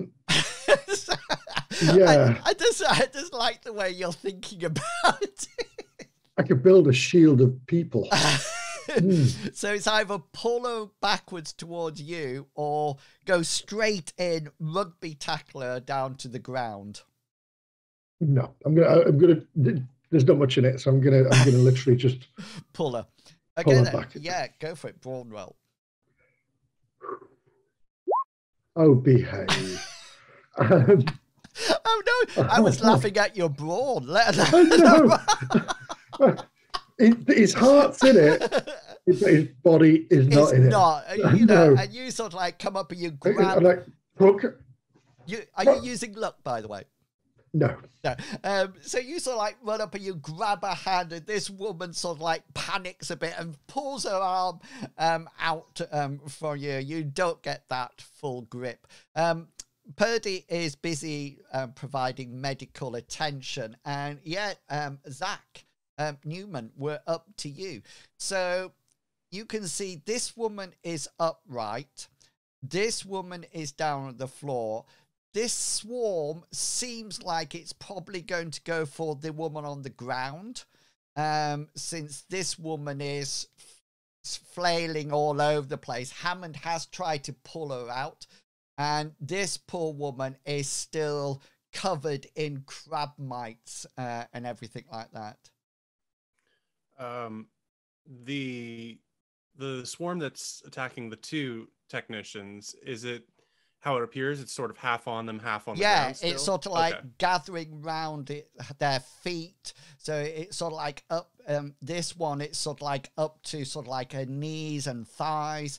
And this one, she's fallen down. So she's sort of like trying to scramble away, but they're crawling up. So you do have a bit of a safety shot. But you would have to hit. Yeah, and as I said a moment ago, the law is always accurate, and that's what I'm going to do. Okay. Time to destroy. Ooh! Whoa! Did I not say? Damn! You called that one. So each pellet hits a single. Yeah. They fought the law, and the law won. Well, yeah. So for people watching the stream, you can see there that there's a little star by each roll, and that means that it's a critical hit. So it's been a critical hit, the best roll of the night, actually. There's a little star in this stream. Damn. Yeah. Yeah. So yeah, do some. Well, you could do max damage if you wish. Yes, but there's also over penetration that might logically work better Who here. giggled? Who giggled? I knew somebody was going to giggle. That's why I looked away. You guys are just... I think someone's in my room. I don't know. Because it says if shooting a lineally positioned opponents or into a densely packed group, this special effect allows the shot to travel completely through the first victim to strike the second behind them. I don't know if that would really apply here, but that's sort of what I think Newman would be going for. Yeah, I was just trying to find the description of the special so I could. Is that what is it, Si?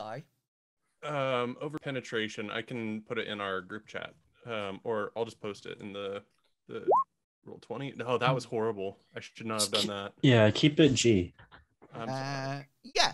Okay, then. So that's absolutely fine. So you can use that to. Okay, we've got some resemblance now. So now I can just work on everything else, and then what I'll do is that I'll restart the NVIDIA thing when we are ready again.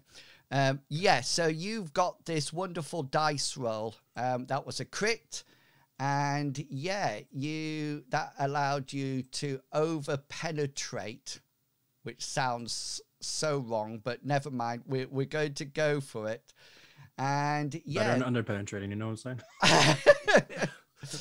So yeah, so do some damage for me. That'll be fantastic. 11. Ouch. So Time to shred. Yeah, so that actually goes through one of the.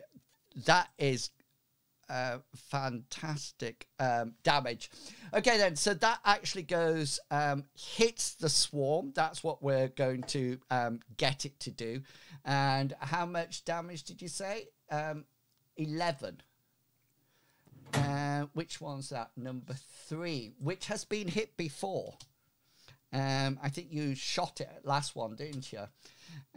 Which it sort of like hits it, and it's basically dispersed. There's a few things twitching on the woman a bit going around, but apart from that, it looks like it's been nicely diverted. And that's it. And what I'm going to say is that, oh no, so at this point, something happens. Okay. And I would like you all, please, to roll your combat skill, which is your take cover. So it's the same as, oh no, actually use your evade. Let's roll evade, because that'll be, because you're just trying to avoid something. So roll, every one of you roll your evade skill now. Just say that little. Is it guilt? Am I trying to avoid guilt for allowing people to die? Yes. Can I use conceal? I'm very guilty now. Say again, sorry. Can I use conceal? No. Conceal my guilt. Oh, come on, please. Oh, no. Oh, so close. So is anybody looking? You know what? If nobody's looking, can I change mine? Yeah. I can. I don't like to be hit with things, so yes, I am looking. Just to let you know, Mince, because of your distance away from it, this is an easy roll, so you've actually succeeded. He likes me more than you two. Yeah, so you have succeeded in it. But Hammond, you can roll, use a point to look and take it to 09, which means it'll be fine. Newman. Actually, you know what? I am going to use a point of luck here. Let's just Newman. see if the law can protect me. Brings me down, and here's my evade. If it comes up critical higher. now, it'll be this. Oh, no. Yeah, okay then. And you're sort of like all in combat, and you hear this shotgun go off and dissipates this this swarm underneath the ground. And Minsk, you hear it first. You hear Mort muttering something like, "You dirty rat," or something like that, "You dirty crabs." And then just as you turn round, you see him here, and he levels off his grenade launcher that has taken him up to now to actually get out and load.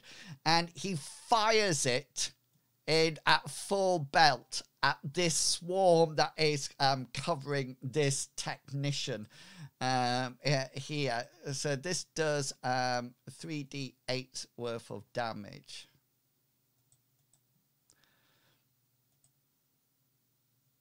Yeah, and he sort of like blasts it out, and it comes out and it hits straight on. And if you manage to make your evade roll, you manage to duck down or move to one side. Minsk, you manage to get behind Purdy as a whole load of what appears to be freshly roasted crab meat and probably bits of human splatter out from this general area. It's a grenade shot that lands in. It's almost like a rocket launcher sort of thing, and it sort of like goes in and it blows this up completely. There's actually a crater left. And the woman down, and some giblets. Yeah, this woman seems to be covered because she couldn't move out the way. You notice that Purdy is showered with various crab meat and human entrails and bodies. And Newman, you take quite a... you probably step to one side and throw this woman to one side and sort of like take it as it. Hammond and Mince, you manage to avoid it. And yeah, there's this this silence comes after the grenade goes off, and there's a boom, and then silence comes, and everything's very quiet. And then you just hear Mort say, "Got them," like that. I'm going to kill him. Remember, he's paying you. And he already paid us. We could just take the vehicle as payment. Oh. So unless there's going to be a bonus at the end. Lucy May says, "Fantastic shot, Mort."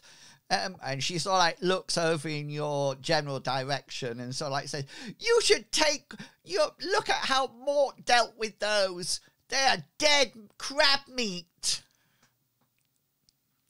And so is one of his...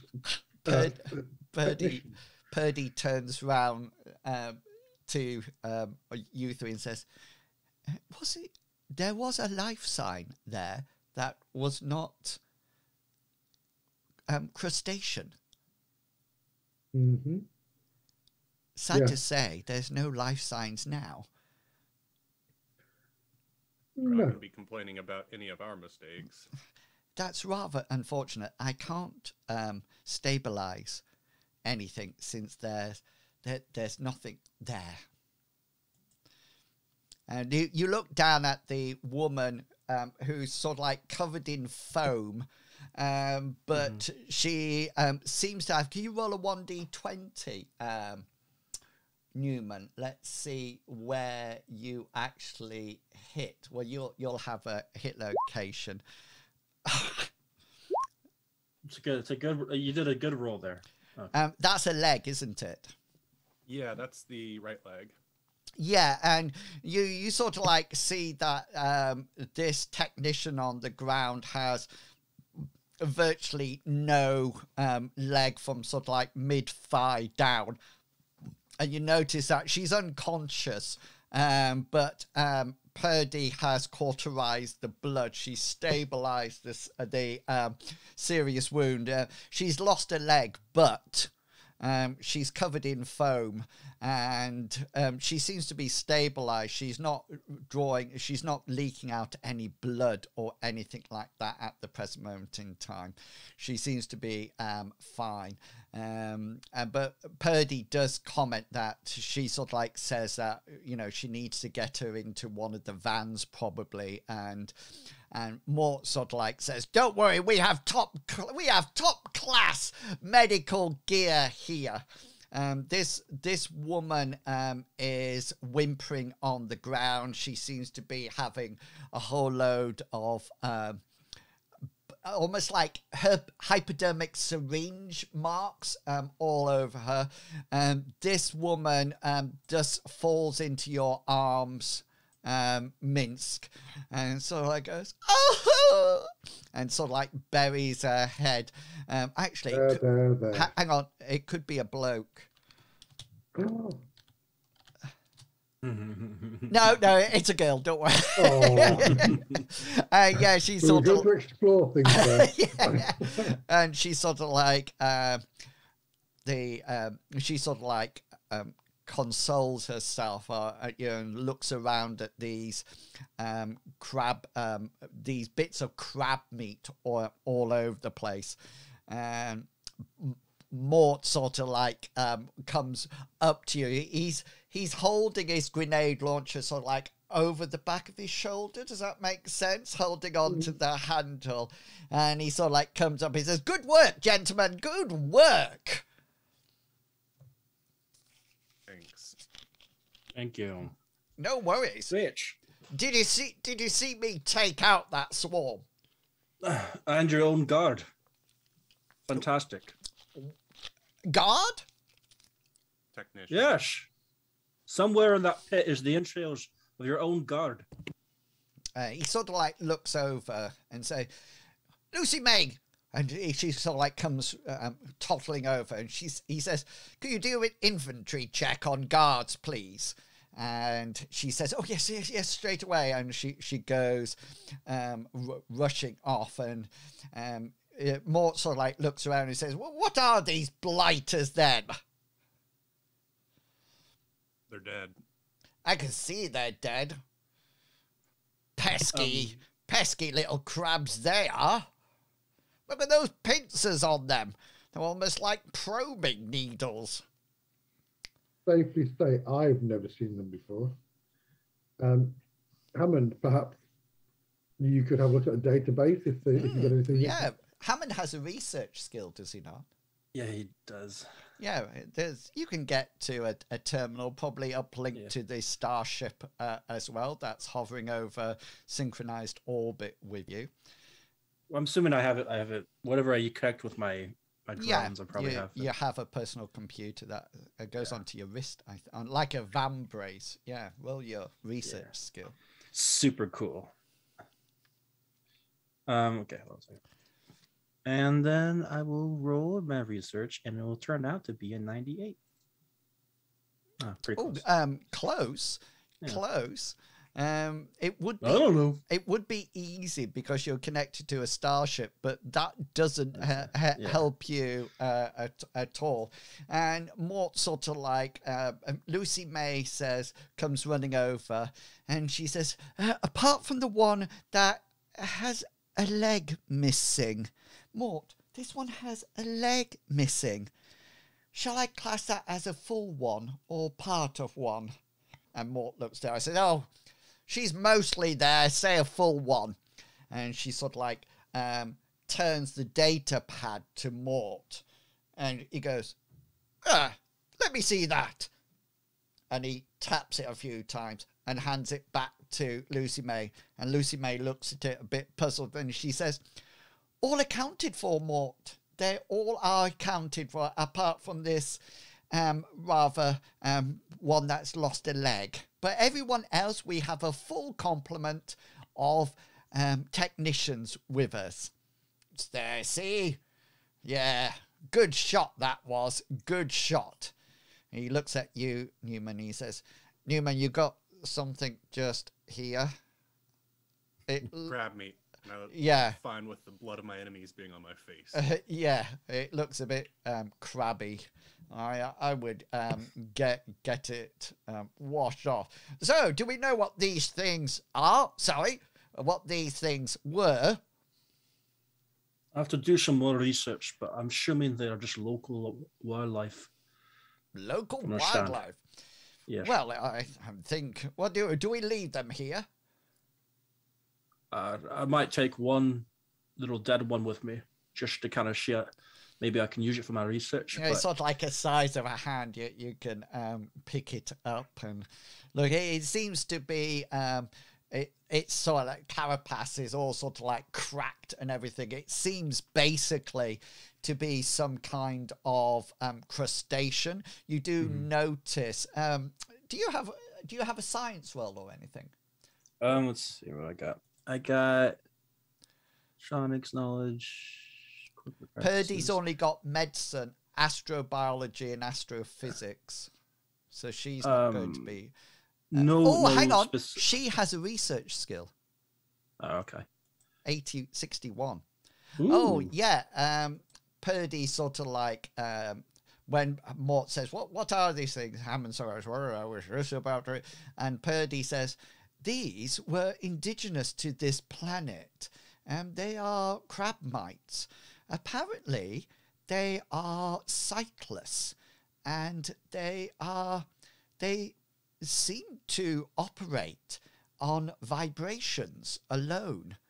They seem to be attracted to vibrations." With that knowledge, can I search in this area where these all seem to be converging towards? I want to see if I see anything in the sand. Yeah, you could go over. Roll your perception skill.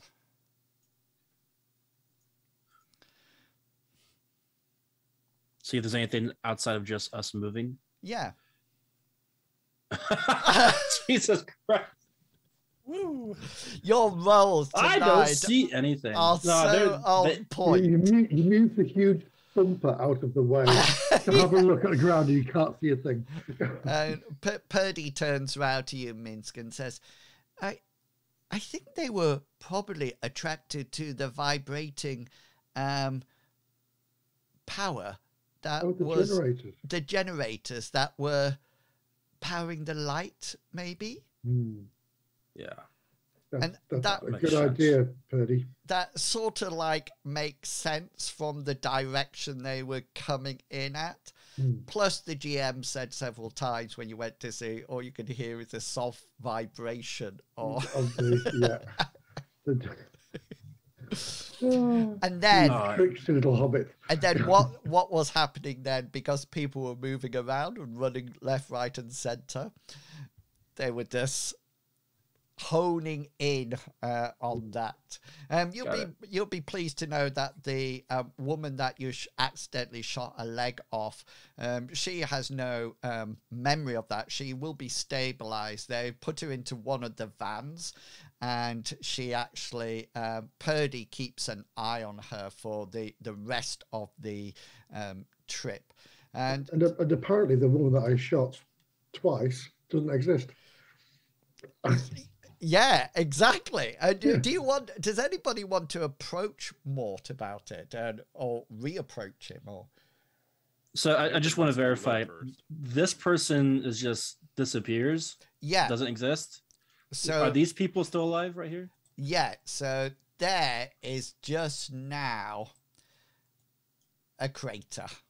And there's nobody missing out of our group. Not according to Lucy May and Mort and the data. Yeah, I think we all can you don't have to really shift our knowledge too much on this one. Wait, hold up. Purdy, can you find any human remains to analyze them for genetics or some science thing?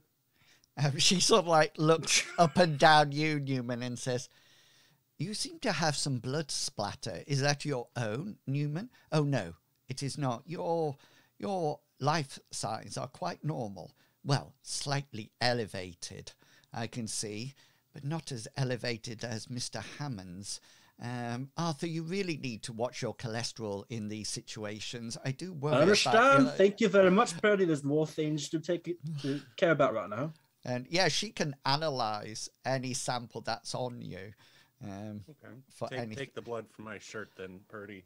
Figure out who this person was. Yeah, well, she sort of like takes a few samples from around your body, and she'll get, she can't do it here. That requires a little bit more time and energy and equipment, but she can probably do it once you get back to base. And yeah, and you, the rest of the evening, if nobody else wants to do anything, Purdy helps anybody else who's been injured, and they sort of like settle down, and Mort orders the generators to be turned off for the rest of the night. There's not much left of it. It was about 2 o'clock in the morning when it happened. So, you know, it's quite all right at the moment. You know, it'll be sunrise pretty soon. And your drones that are surveying the area, Hammond, they don't register any more infrared systems or anything like that. The lady in the red that I pulled out, I do want to approach her. That's the one with half a leg. She's half a leg, all right. And so Purdy stabilized her, and she's receiving medical attention in one of the vehicles. But you can still go to her if you wish. Yeah, if she's conscious. She's not conscious. Oh, okay. She probably won't be conscious for the rest of the trip. Got it. But if you want like to leave a message with her, you can scroll something down. Or just lean over her creepily. I'll what? Sorry. Lean over her creepily. Yeah. I see dead people. I'm like a charming prince. You belong to me now. I saved you. You're my wife now. I'm your, yeah. So you sort of like settle back down for the rest of the night, and that'll be a golden time for us to take a quick break when I reset everything and download these stupid drivers that seem to be happening every... Let me just... Drivers. Yeah, GeForce Game Ready version game drivers. Does that mean I need to install them, or have they done it? Did you click install last time when you did it, or just download? Because it's a 2-step process with the NVIDIA drivers. It's saying now that I have the up-to-date version of it. Oh, right. We're just going to risk it. I'm not going to...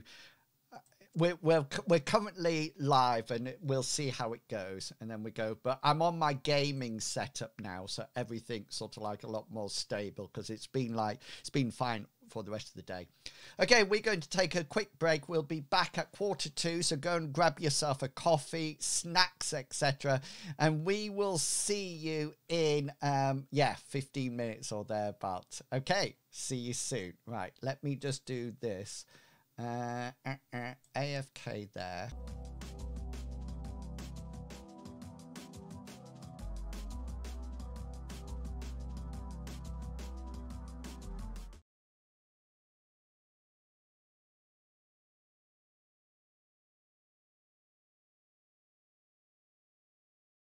Going back live, hopefully. It's been stable over the hop. I'm just making sure that I've got you all in the small one as well. Yeah, roughly. Captain's a little bit out of position, but that's it. Yeah. Do you know, that was really good, actually, because you actually wiggled as I moved it. So it was, I have to admit, that was pretty good. And can I just say, because we were talking about it earlier on, so I've got an Instagram reel, okay then, so like a TikTok video, and it's currently at 123,000 views. Really? Yeah. So that's really good. At the end of the gaming session, my stream this afternoon, it was 117,000. So it's gone up 6,000 just between my stream finishing at 6 and me looking at break time. But do you want? Is it a cat playing a piano? No.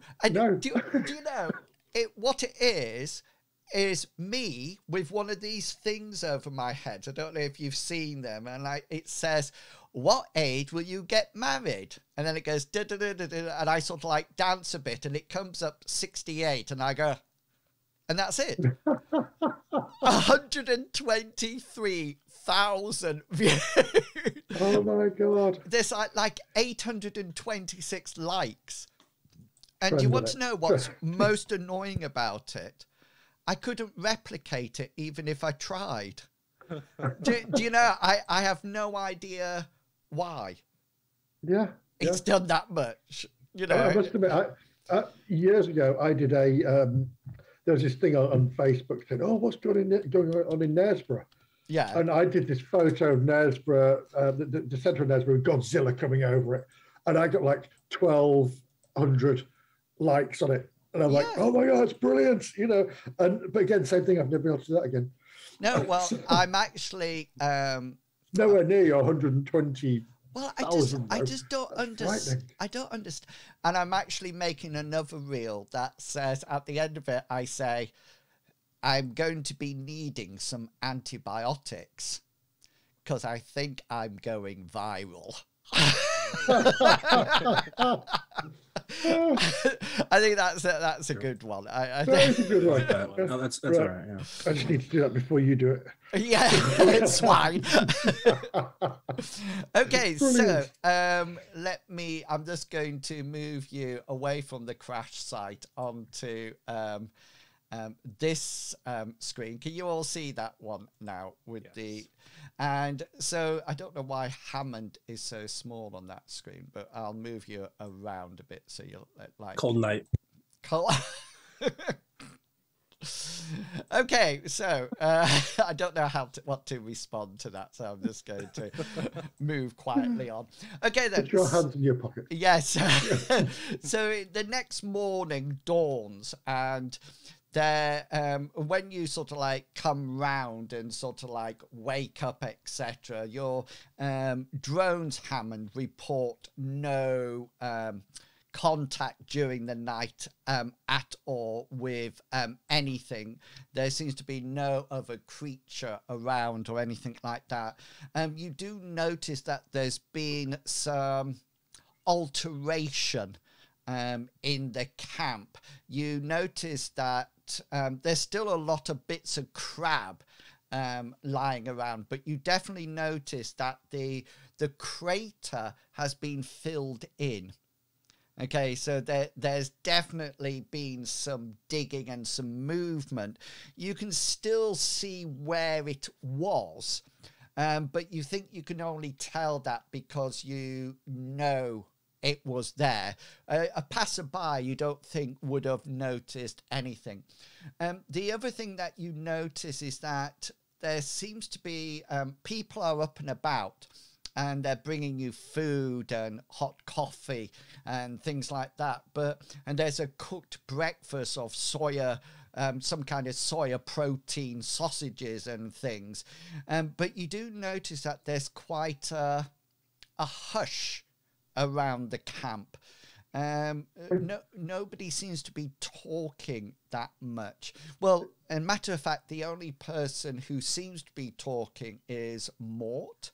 And people are sort of like gathered round that central area where the synthetic campfire was.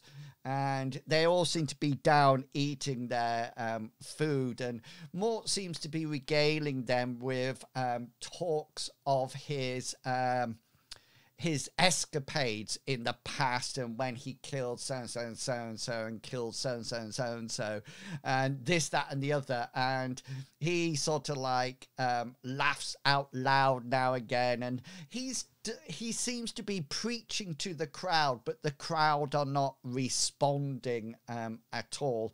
And there's definitely a hushed tone Purdy reports in saying that the woman with half a leg would be fine. She's currently sedated and will be for the rest of the trip. But she's absolutely fine, Newman. She's minus one leg, well, half of a leg, but she's fine at the moment. If one of these technicians comes across to us or to myself, I'd like to just quietly just beckon her in and say, what was your friend's name who we lost last night? Yeah, so roll your influence roll. Do you want to do this around the campfire or somewhere else? No, just I'm assuming we're maybe set a little bit away rather than on top of it. I won't want to be on a campfire listening to this bottle going on. So you can probably, Mort's talking very loud in any case. Yeah, so roll your influence skill for me. Oh, for God's sake. What on earth are you? You know, I'm feeling quite emotional about what's happened, so I'm going to use a point of luck. Yeah, and reverse it. And, reverse it, yeah. Yeah, because that'll give you 69, won't it? Which would be fine. Hey. Yeah, she's Nice. There's all... So she sort of like comes over and hands you this thing, and yeah, well, what do you say? Sorry, Minsk. I'm sorry about what happened last. What was your friend's name? Yeah, she starts off when you sort of like say, "I'm sorry, what happened?" She sort of like replies to that bit and sort of like says, "Oh, don't worry about it, sir. You know, wild beasts do attack people in the desert." And you sort of like say, "Oh, what is her name?" And she looks quite shocked. And you also notice that as soon as you say it, she quickly looks at Mort and then back at you, and she sort of like signals with her eyes. Does that make sense? What she's as if she's sort of like saying, and she sort of like looks and then looks back and signals with her eyes, and then she says, I'm not too sure what you mean, sir. Would you like another sausage? I would indeed. That would be lovely. And yes, I understand. I just wish to maybe we could offer something to her family. Yes, sir. You can have more bacon as well. I will do. Yes. Yeah, and she's sort of like slaps. And I will perhaps another time. Well, as she sort of like backs away, she sort of like she gives you some more bacon and a couple more sausages, and then as she sort of like stands up from her kneeling position that she was giving you sausages, etc., and she sort of like looks at you and she smiles gently and nods her head as if she acknowledges the concern that you are giving, and that understanding look that she can't say anymore. Because she's an open con, that's why. Yeah, and she sort of like backs up and goes about her business. And as Hammond, your drones are going to have to come down and get recharged. In the hover car, they probably have a docking station in there, so they're probably coming down. It's probably a good idea because we're about to start moving, and Mort gets really excited, and he sort of like comes over and says, "Morning, chaps! Would you believe we've spotted a ragwug?" Yeah, that makes sense, doesn't it? Yeah. Sure. Yes, and he sort of like flips open his data pad, and he has one of those roll-out screens that he just sort of like goes like that. There's no paper between it, but he does hold it out, and you see the holographic image in there, and you see what's on your screen now, and this is a ragwug. And the reason I'm putting it on is because I want to put Purdy next to it to give you an idea of size. I've just lost Purdy behind. Let me just bring her to the front. And then hopefully... So this is sort of like the general size of a ragwug. You can actually, just so you know, there's probably enough, there's definitely enough gap between the front and the back legs for you to go between and not hit your head. You could possibly get like a jet bike or something like that through it even. The hair goes right way down to the floor, as you can see, but the majority of that is hair. You know, the body on, if I was to draw on the body probably sort of like goes like that. If a bit like a wet cat. Yeah. And you can also see that it has a huge head. And you're listening to a documentary about the ragwug. And she's sort of like, it's showing the ragwug a holographic image. It's not a real image. And it's sort of like says, ragwugs are generally herbivores, and they live on a variety of different mold and fungus that normally lives in small caves.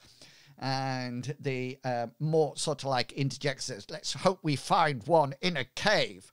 And it goes on and it sort of like says, ragwugs are solitary animals, but have been known to mate.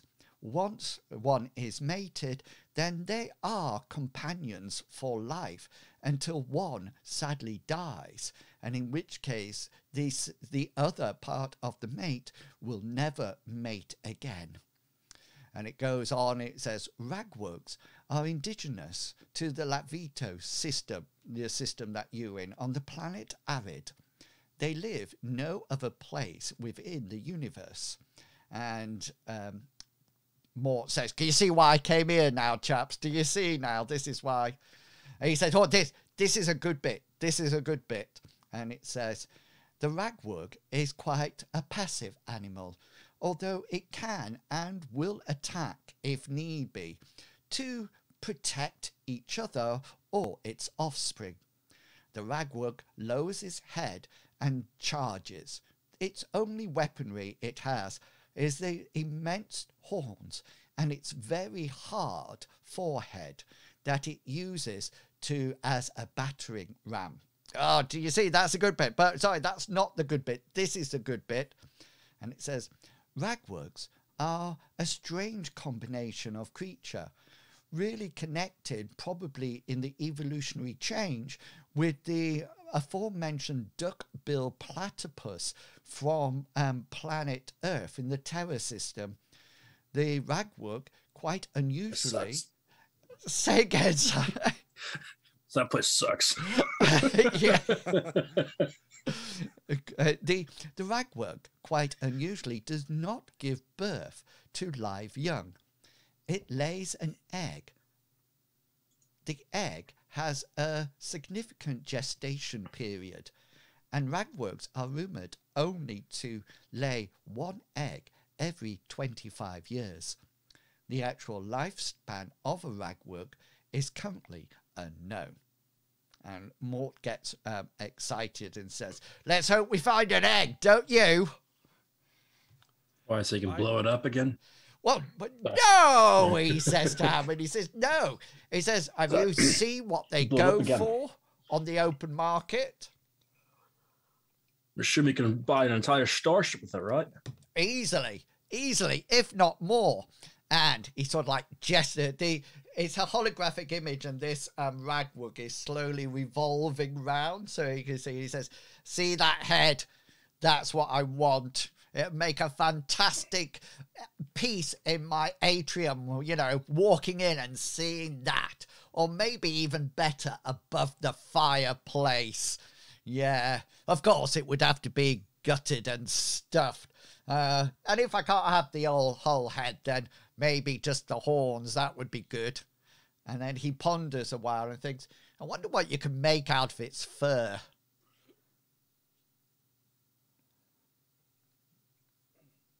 A code, please. And he sort of like listens, and when nobody replies, he sort of like says, maybe we can make a rug for our house, eh, Lucy May? And Lucy May does sort of like sniggers a bit. And he gets really excited, and he sort of like says, you see why I bought the grenade launcher now? Oh, how are you going to make a rug if you blow it up, though?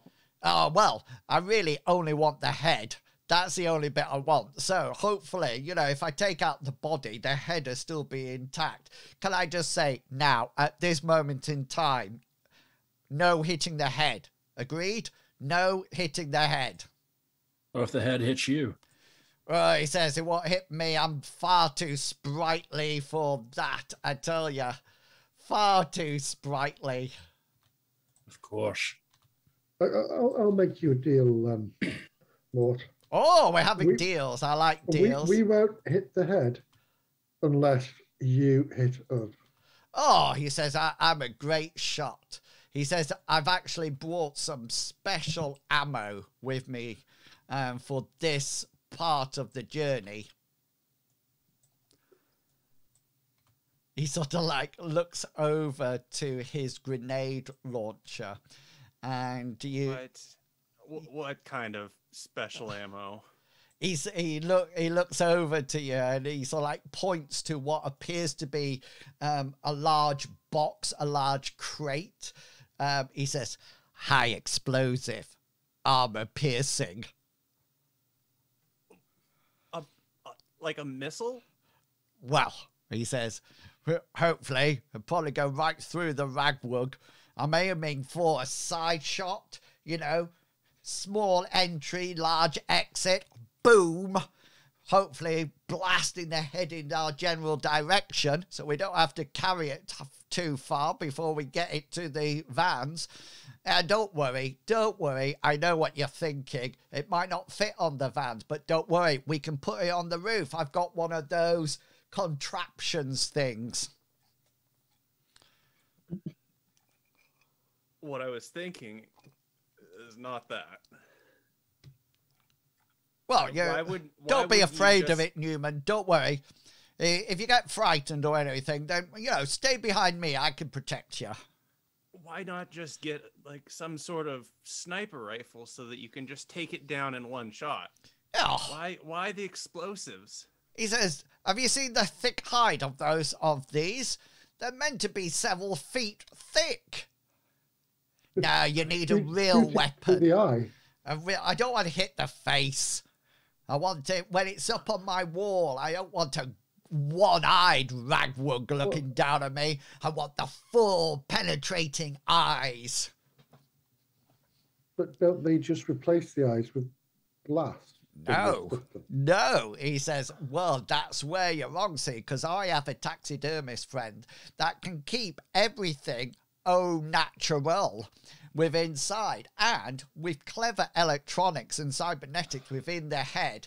Did you ever get that feeling that the beast's eyes are constantly watching you? Well, with this guy with his cybernetics, guess what? They actually do follow you and gaze you, follow you around the room.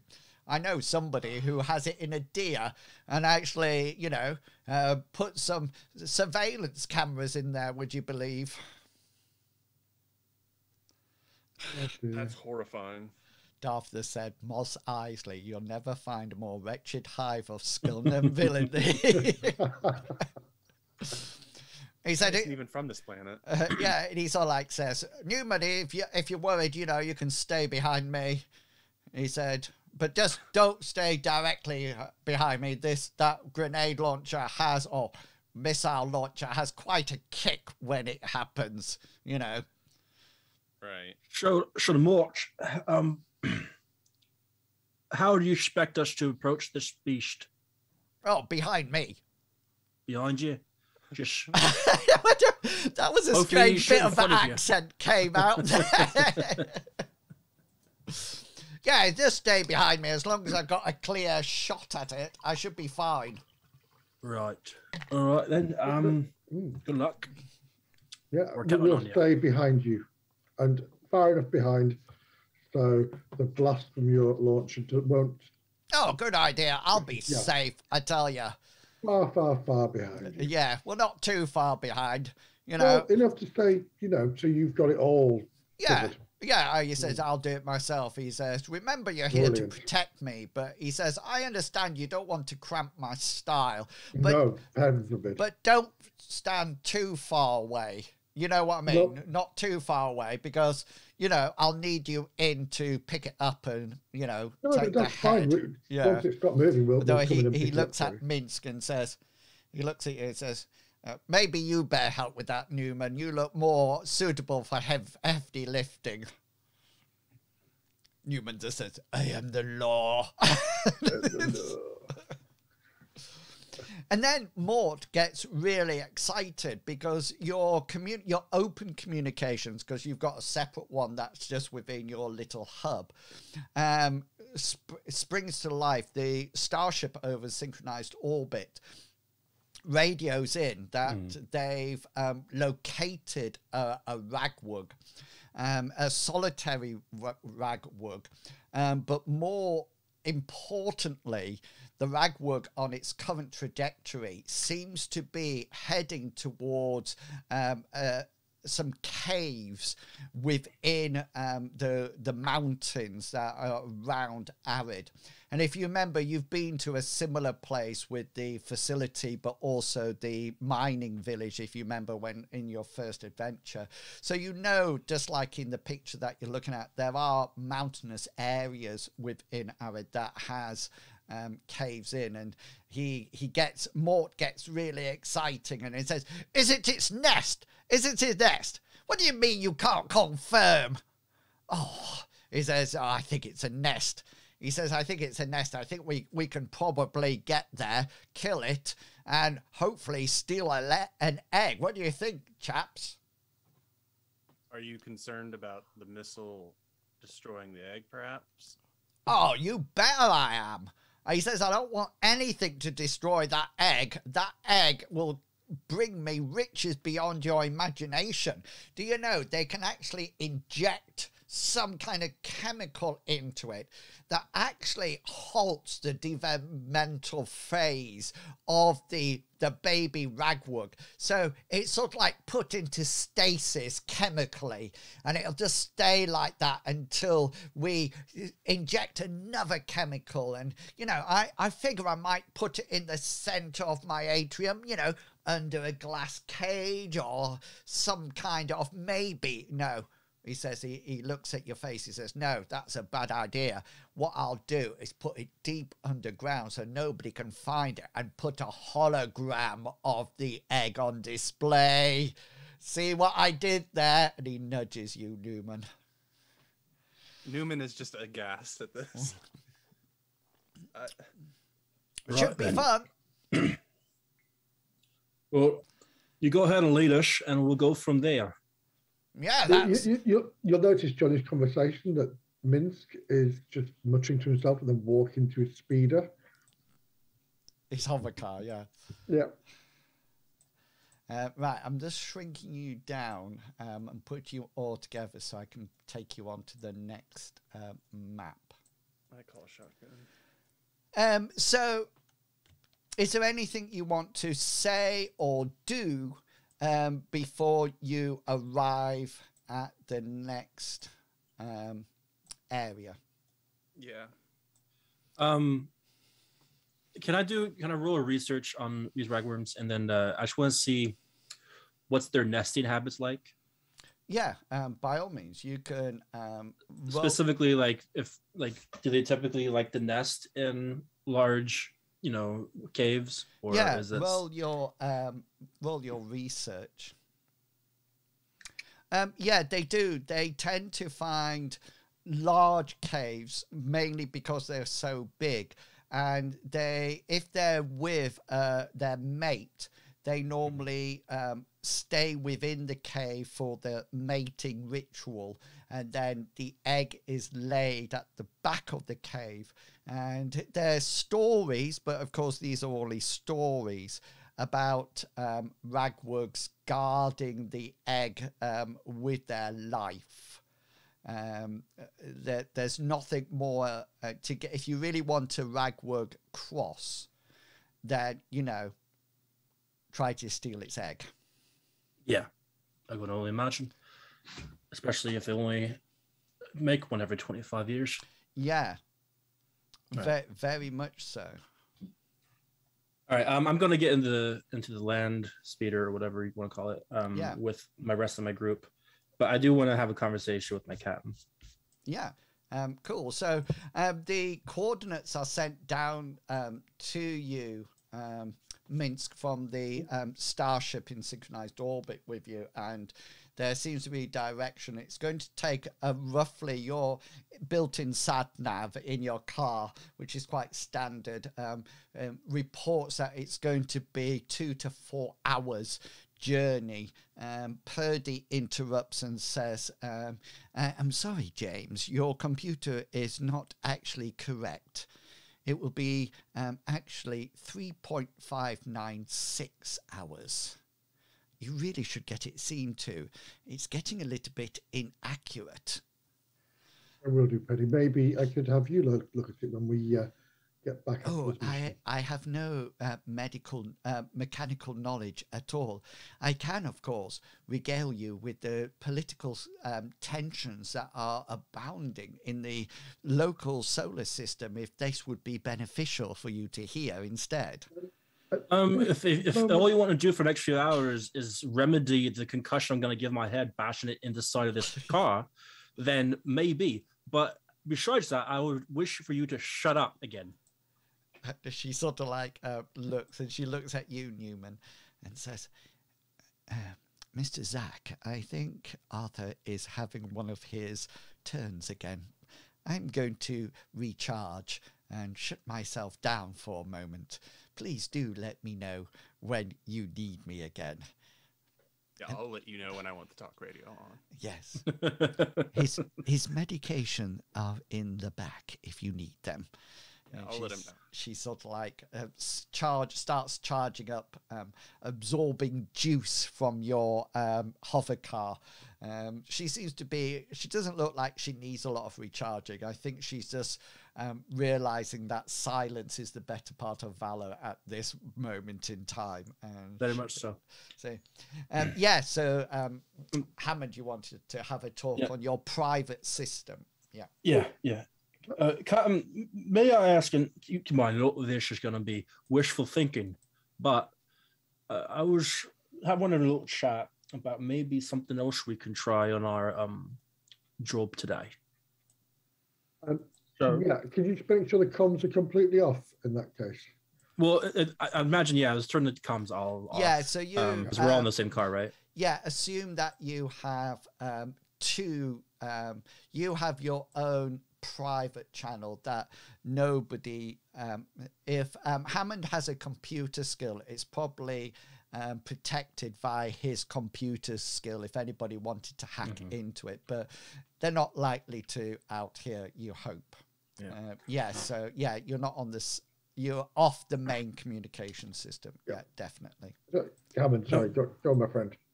Ojar, I did a little bit of research myself, and I found that these beasts tend to nest in these kind of caves, and they nest, of course, because they're usually protecting a very valuable egg. Now, I understand that our mission is to protect our employer, but outside of that, there's not much that we have to do and have to promise to do. My suggestion, if you, like the rest of us, want to continue and explore more solar systems, maybe, just maybe we should, if we do find an egg, maybe we can keep it ourselves. Oh! And we don't really have to tell them if we find it or not. Well, it's going to be dangerous, but, My thought here, Hammond, is that you're Arthur, a bad lad? is that do you think Mort, if he was still walking around, would let us do that? Well, he doesn't have to know. If we separate ourselves from the rest of the group, we can find it without him. No, he did say he wanted to go and find an egg. If he was going to the cave, he wanted to go and find the egg in the cave. So he's going to try and kill this thing. And I have no intention of helping him kill this thing. I will keep him alive, but I'm not going to be helping him kill this thing. Well, he doesn't know for sure there's an egg in there. I'm pretty confident there is. Well, if there's an egg, it takes two to make an egg. It takes two. Sorry. And there might be more of the pride in there too. But the solitary, as the video said, and they only mate and go into pairs, don't they? From what I listened to. So I'm assuming there'll be two of them in the cave, and maybe this one is the mother or the father who's going out to gather food, and coming back once they've got enough, perhaps. I mean, this is just what I listened to on that little twerps hologram. Yeah. So there's. Why does nobody like Mort? I like because I'm not allowed to swear. I am. So we can assume without any hesitation, if there's an egg in there, there will be another one of these in there. And that I expect to see too. But between me and you, Captain, there's still plenty of other people that be able to distract this thing. I think maybe this could be an agreement between all of us, because with that, we can probably get any starship we're looking for, plus the supplies and fuel to get us to anywhere we need to go. So this is, if any case, our one ticket out of here. Do you really want to, give it up on the slight chance that it might go against our noble deeds of the past? Arthur, there are some things I will do, and there are some things I will hesitate to do. So. And Newman's very quiet. Yeah. I'm not. I think this is a bad job we've taken, but needs must. No. I'm not a fan, and I will kill a person, but I will not needlessly hunt down. No, if they're shooting me, Newman, I smell that face. If somebody's coming to kill me, I would like to think I would kill them first. But we are literally hunting these animals for the sake of putting them on a pedestal. Yes, and that is why I don't really care about this person we're working for. No, but I'd like to think we would honour our contract and keep him safe. Our contract's keep him alive, not to make sure he gets every trophy he needs. And perhaps if he lost his arms and legs, and we could stabilise him, put him on a van and send him back. We could rebuild this man. Yeah. We could... if this thing rolled over him, as long as we kept him alive, it would be fine. But I don't. There's a possibility that we're not going to make it through this altogether because these are very dangerous animals. He is. Yeah. No, I don't. With you just saying that, there are other ways to raise money for what we need. And do you remember that base we went to? Yes. That compound. We could perhaps do something with that. Maybe we could go further into it, find out what really is in there. Because I don't think we explored it all, did we? I think we got the general gist of it, though. And honestly, if what we found was evidence, I'm pretty confident they blew it up at this point. There's no reason to keep more evidence down there that's already been found. I'm sure there's other things around. Well, besides that endeavor, just keep an eye open. And if the situation presents itself, then maybe we can try to get an extra ticket out of here. So I'm asking, all right? Yeah, yes. I'll take on board what you said, Arthur. thank you for the talk. It's been eye-opening. Yes, Captain. So you continue. Sorry, did Newman want to say anything? Yeah. Well, I don't feel good about this. This is as you said, a bad job. I have a bad feeling about this. This all seems like something really bad going down. And after what happened last night with those weird mechanical bug things, crab mites, or not to mention the demise of his own guard that he neglects to even mention. Just a little point about crab mites. They naturally bypass armor. Well, that checks out with their needle noses or needle pinchers. Yeah, so when they hit, they automatically have a special, which is bypass armor. So, because they can find all those little gaps. Yeah, you know, so. Yeah, the disappearance, or if we take him at his word that there was a person who just wandered into our camp and that's not bothering him, if that's the truth, as he said, then that brings up the issue. Why does he have people coming into camp to do things at night? That doesn't seem like a safe thing. I saw her myself. She was swarmed and then, you know, maybe got nicked by another one. But nonetheless, his grenade launcher obliterated her and the crab's over. So he's just denying it because it makes him look bad. How many people do you think he's gone through like this? Who knows? But I'm assuming his mission isn't to protect the people he's paid to protect them. His mission is to do what he wants, because that's the kind of man he is. And Lucy May seems to be with it as well, because you saw when she had that pad in her hand and she was telling him about who was missing, and she just passed it to him, and then he fiddled around and said, "Nope, nobody else."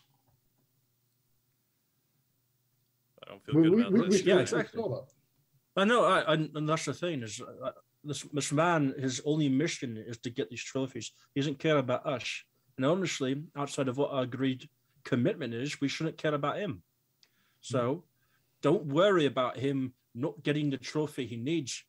Let's think about ourselves and why we're doing this in the first place. But long as he's alive when we finish this contract. That's all our job is keep him alive. If we find something else besides that, only benefits us, innit? As I go back through the contract to see what it this is what made me move out of being a enforcer of the law. It's all the corruption and everything that didn't feel right, and just following through because we got a contract. Best thing at this point is just keep your eyes open and hope for the best. I suppose.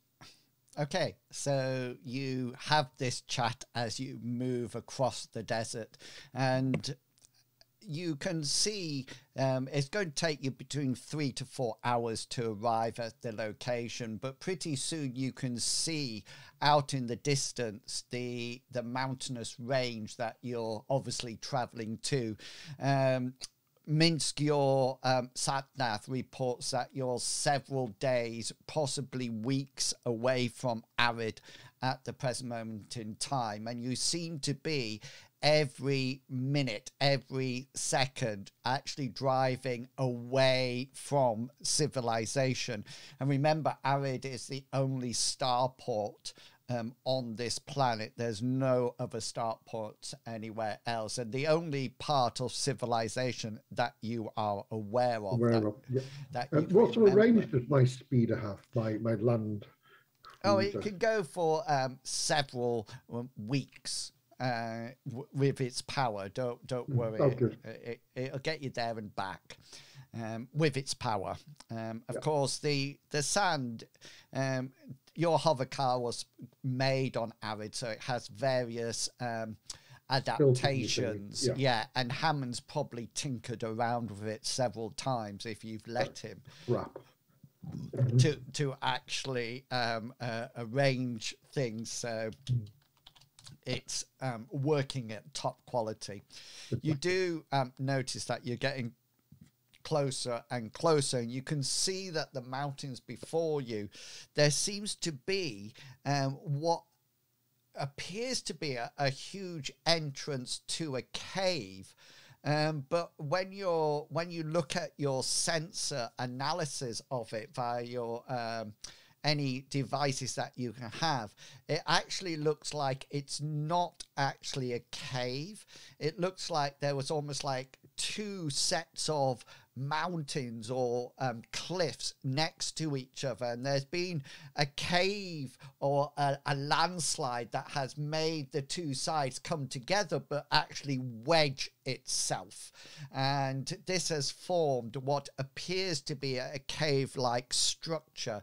You can clearly see huge chunks of rocks wedged into each other, and your sensors indicate that there seems to be some kind of ore or mineral in the actual rock that is preventing you scan anything inside apart from the first 2 or 3 meters in, and then your sensors are just bringing back static.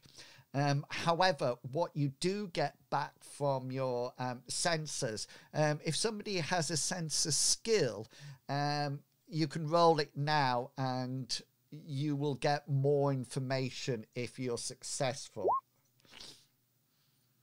Ooh, that would be good to look. Oh. Does my sensor robot improve at all? Purdy's powered down, isn't she? Your surveillance drones are down. You can send them up if you wish to send out a surveillance. I was just saying, if Minsk uses a luck point, that's 07, which is... Sorry, no, I was on mute. I used all my luck. Oh. Yeah, I used all my luck too. Oh, but now they know, don't they, Mr. Pickles, what it's like? Yeah, so you sort of like look at the sensor array and the data that's coming through. You can't sort of like penetrate more than 2 or 3 meters at this distance. As you get closer, you might be able, but there seems to be organic substances within the entrance. It's something that is not mineral. It definitely is some kind of organic substance that is not in a huge amount of density, but littered around. And you're about 400 meters off when the communication sets off, and Mort instructs everybody to park vehicles 200 meters from the cave entrance, and he announces that he's going in by himself, and there's a lot of affirmatives that come across as yes sir, we will send out 200 meters exactly. And you get closer, and at that point the vehicles stop. And just to let you know, just to sort of like draw a quick sketch, so you have an idea of what's happening.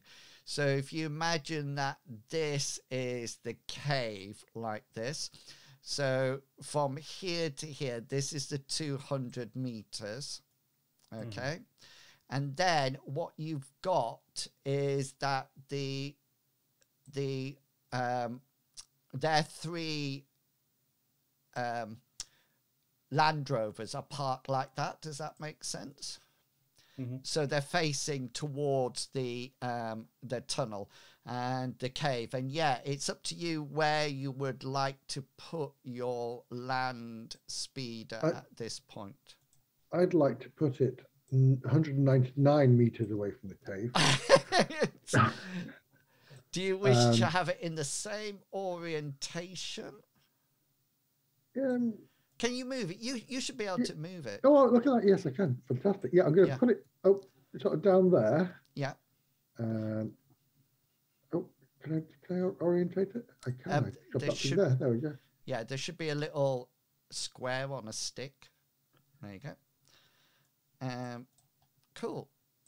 Okay, so I'll leave Ragwug here, and everybody sort of like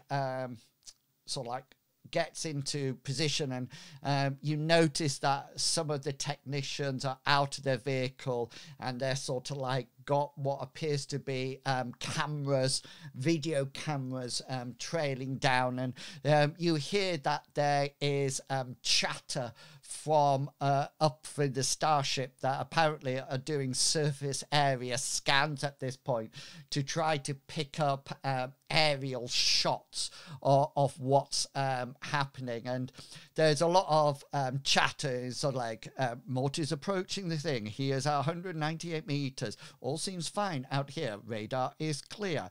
And Mort gets rather cross and says, "Radio silence, please," like this. And instantly you just hear as everybody sort of like turns their radios off. You've figured there's still communication in vocal range, and every now and again you can hear people talking, but he seems to be approaching by himself.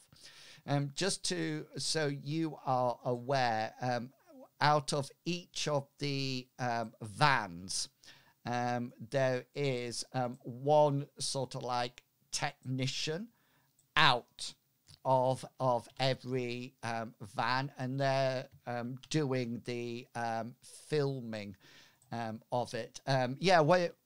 Purdy's powered down in the car.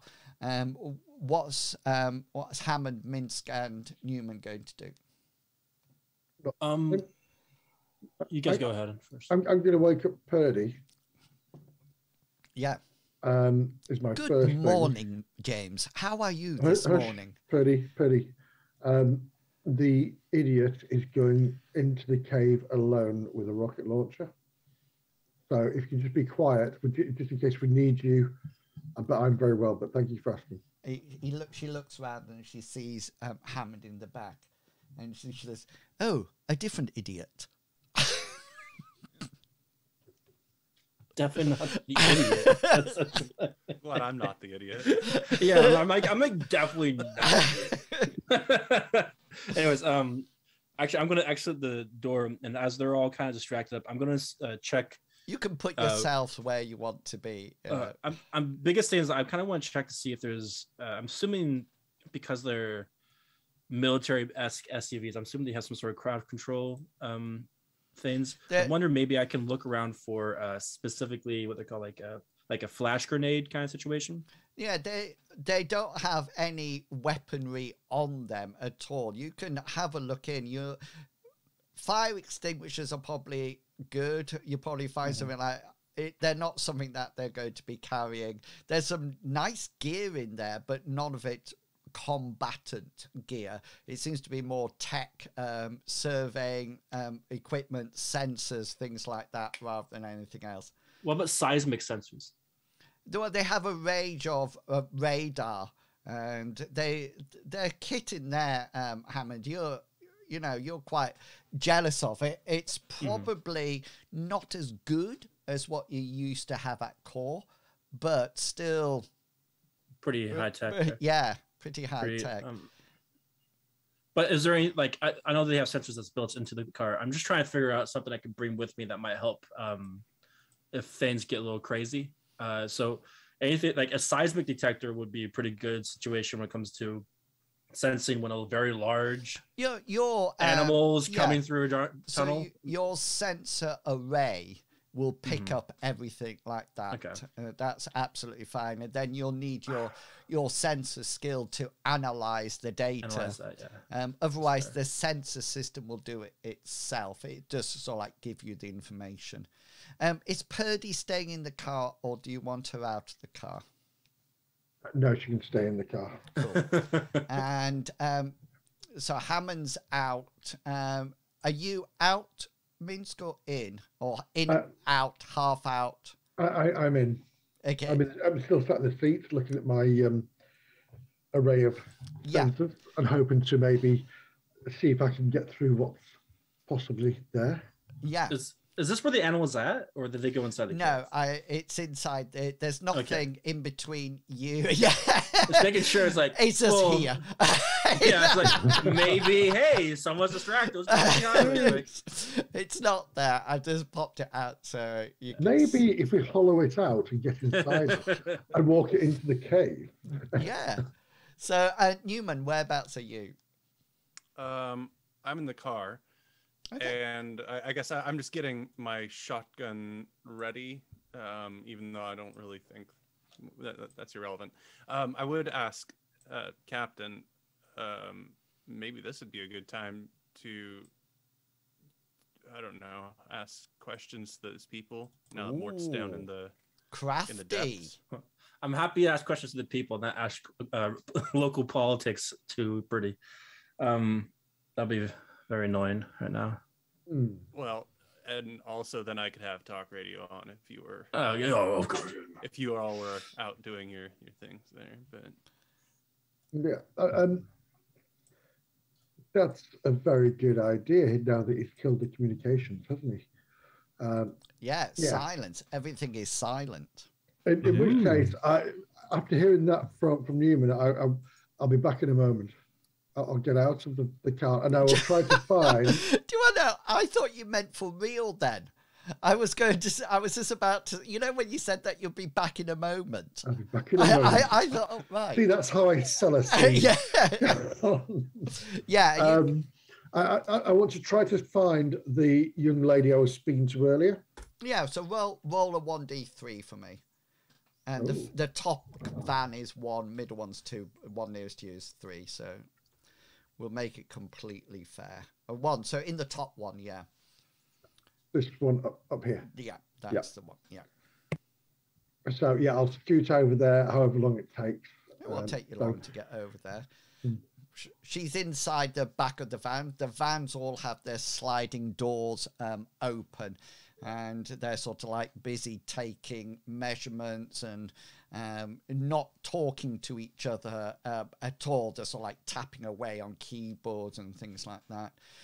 From wherever you are, you can see that Mort has his rocket launcher and is trying to walk cat-like towards the cave, but his sheer body weight does not allow this to happen, and he keeps stumbling now and again, and every time he stumbles, Lucy May's probably near one of the vans, she goes oh, like that every time he stumbles a bit, but he slowly makes his way and he keeps taking a few steps and stopping and sort of like scanning around like this. Minsk, what would you like to do? I'll casually just touch on the elbow. I just to get her attention. And remember our conversation this morning?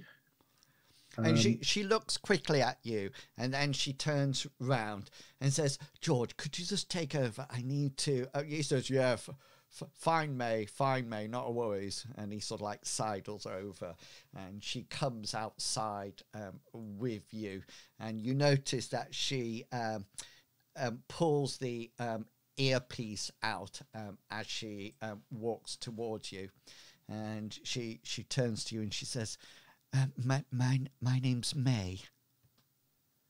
Wonderful. I'm James May. Pleasure to meet you. I wish we could James have met. May. That's quite. No. Yes, I drive cars. My name's James May. I don't know. No, really, James May. That's interesting. James Minsk. That Top Gear reference went straight over your head, didn't it? Yeah, everybody else. What? Yeah. Stop calling her daughter May. May. Thank you, May. I'm James Minsk. It's nice to meet you. Nice to meet you, James, as well. How can I? And she looks around. Help you. What we were talking about earlier. do you have a name for me? It seems very, and I'll be doing this in a quiet tone rather than talking normally, in more of a hushed tone. Her name, Yes. name was Annette. Ooh. Oh my. Oh yeah, I didn't really have joke in my head then. Annette. Annette, what do you know where she came from? Unfortunately, James, her personnel file has been wiped from our computers. Technically, she no longer exists. I wondered as much because he seemed very quick to say there was nobody there. So he must have done something. Didn't you talk to her about her family, friends? We are discouraged to do anything like that, James. I need the money for this job. I can't. I've had certain things, and she looks down her body, altered, if you know what I mean. I understand. And yes. So, well, thank you for your information you've given me. And if there's anything I can do to help, mate, then please do let us know after this. If you're needing work or anything after this mission, please do.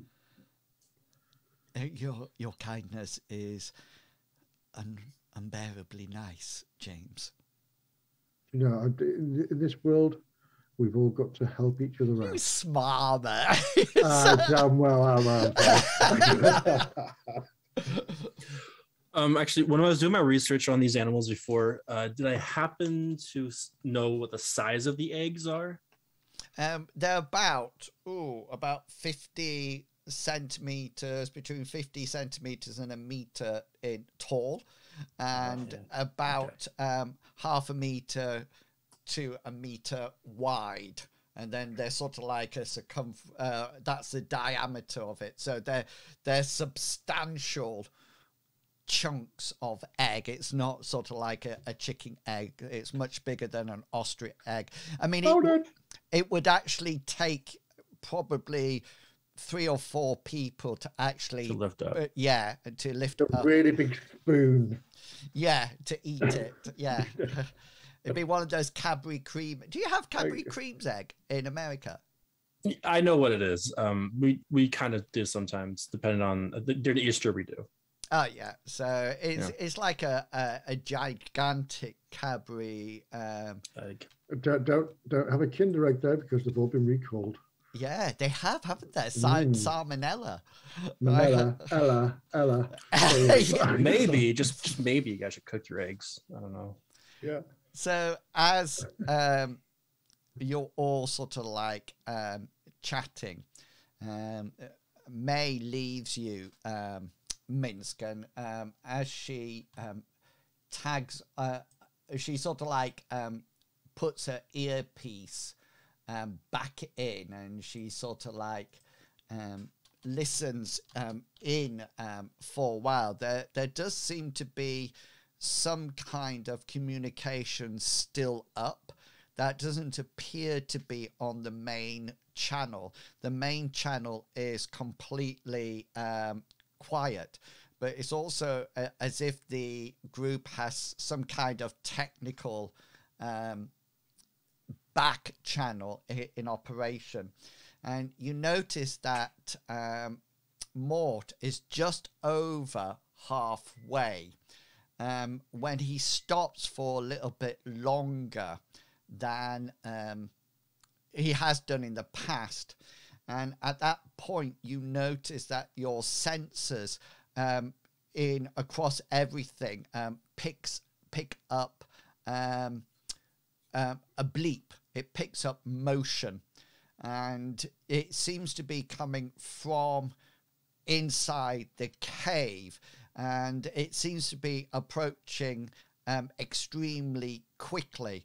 And just as you all tune in to what's happening, Mort lets off one of his his missile, and he presses the button and it goes and goes shooting out.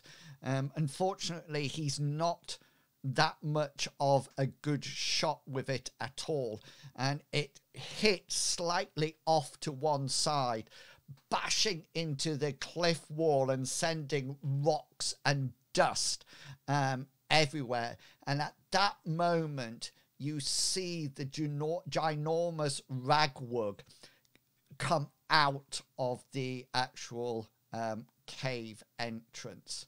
And I would like you all, please, to roll some initiative. Well, obviously, I'm being lazy today, so we'll see if I have the initiative to get off my ass. It's broken. Huh.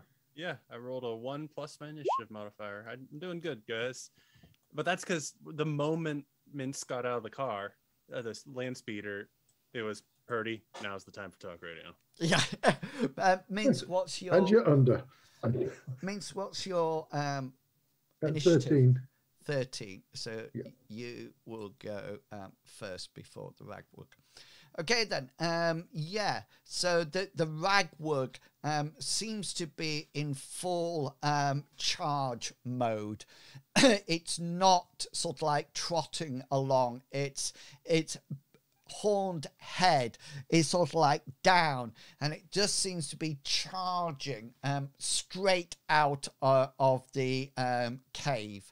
Right, and at that point, Minsk, you see this happening and you burst into action or run for the hills or what? I'm going to run for my speeder, but is it running towards Minsk? I say running towards Minsk. Is it running towards Mort, or is it coming towards us? It looks like Mort might be in the path of it, but you can see its face is actually down. You know, it's engaging its huge forehead and its horns, and it's just galloping. Well, yeah, it's charging. It's almost like an angry bull that's just seen, you know, something happen. Or maybe it's just protecting something. Exactly. You just want to go to your car, yeah? And that's it. Yeah, sorry. Obviously, it's just trying to protect its pride. That's all. Just its inner pride right here. Inner pride. Yes. If I've got, can I do more? No, that's fine. I didn't know whether or not you wanted to shout it. To drive into the cave, get the egg, and come back out again. Are you starting up your hover car? In one turn. Easily. Yes, in one action. Yeah. Actually, a free action. What do you want to do? You can do all that. You're in your car. You can power it up. I will power it up. Yes. Yeah. Cool. So you run to your car and power it up. And so when I get into the car, I'd like to say, incoming. I'm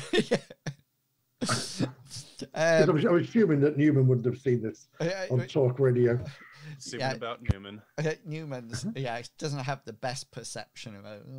Yeah, and anyway, this thing charges now. It doesn't look like it's stopping at all. And it looks like Mort's in the way. And as I just need to roll, I need to put in... let me just put Mort into this. His initiative modifier is 6, just so you know. So he's going 10. I thought he would. So yeah, this beast charges towards him, and he, for the first time, you see him almost like frozen, and he drops the missile launcher, turns round and starts to run as fast as he can towards the vehicle. In a straight line, because it's going to be in a straight line. Yeah, he's just sort of like going, and this ragwug is charging behind him. and he sort of like keeps looking behind him, and as the ragwort gets closer and closer, it looks very much that it's going to just plow into him. And at the last moment, Mort dives over to one side, and he has an evasion of 47, just so you know.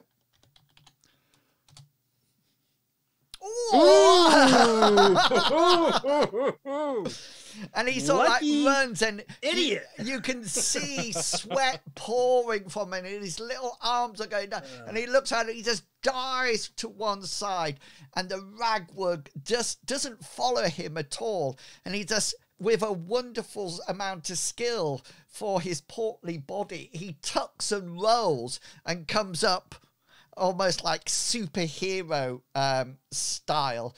And yeah, the ragwort is still charging. Hammond, you're up. I'm assuming it's I don't know if you can see. Hold on, what's the best way to do it? I'm assuming the direction is essentially towards me. It looks like he's heading straight towards the vehicles. Yeah. So I think Hammond's smart enough to know, hey, maybe I should get out of the way. And he's going to run over here. I can't see where you... Oh, yeah. Yeah, sorry. He's going to run that direction. You can get into the car. The car is running if you would like to. Oh, it's running? Yeah. Minsk has started. Well, if it's running, yeah. If it's started up... Wait, which car? Minsk's. Your... Oh, this yeah, car. I'll jump into it and then take out... If I don't have enough time to do anything right now, but I want to take out my blaster when I can. Just about, I'd like to hit reverse slightly, so you're missing the handle. Okay, I'm taking you out of the car, Okay. but just so you can move the car, Minsk, when you wish. Hammond, you grab into the car. Newman. Well, because I'm taking this very seriously and I'm trying to save Mort, I'm going to pick my... I'm going to go through my inventory to grab my blaster pistol instead of the shotgun on my lap. Okay, so you get your blaster pistol out, and that's the end of the first turn. These technicians seem to be almost like hightailing it out. And we come to turn 2. Means just to let you know, this ragwort will actually hit these vehicles on its turn. That's how close it is. But you get to go first. What would you like to do? I'm going to move. I do something really stupid. And Tokyo Drift your way in there? Tokyo Drift. How far can I move? Let's have a look. Where's my vehicle? I think it's speed 70, wasn't it? He says.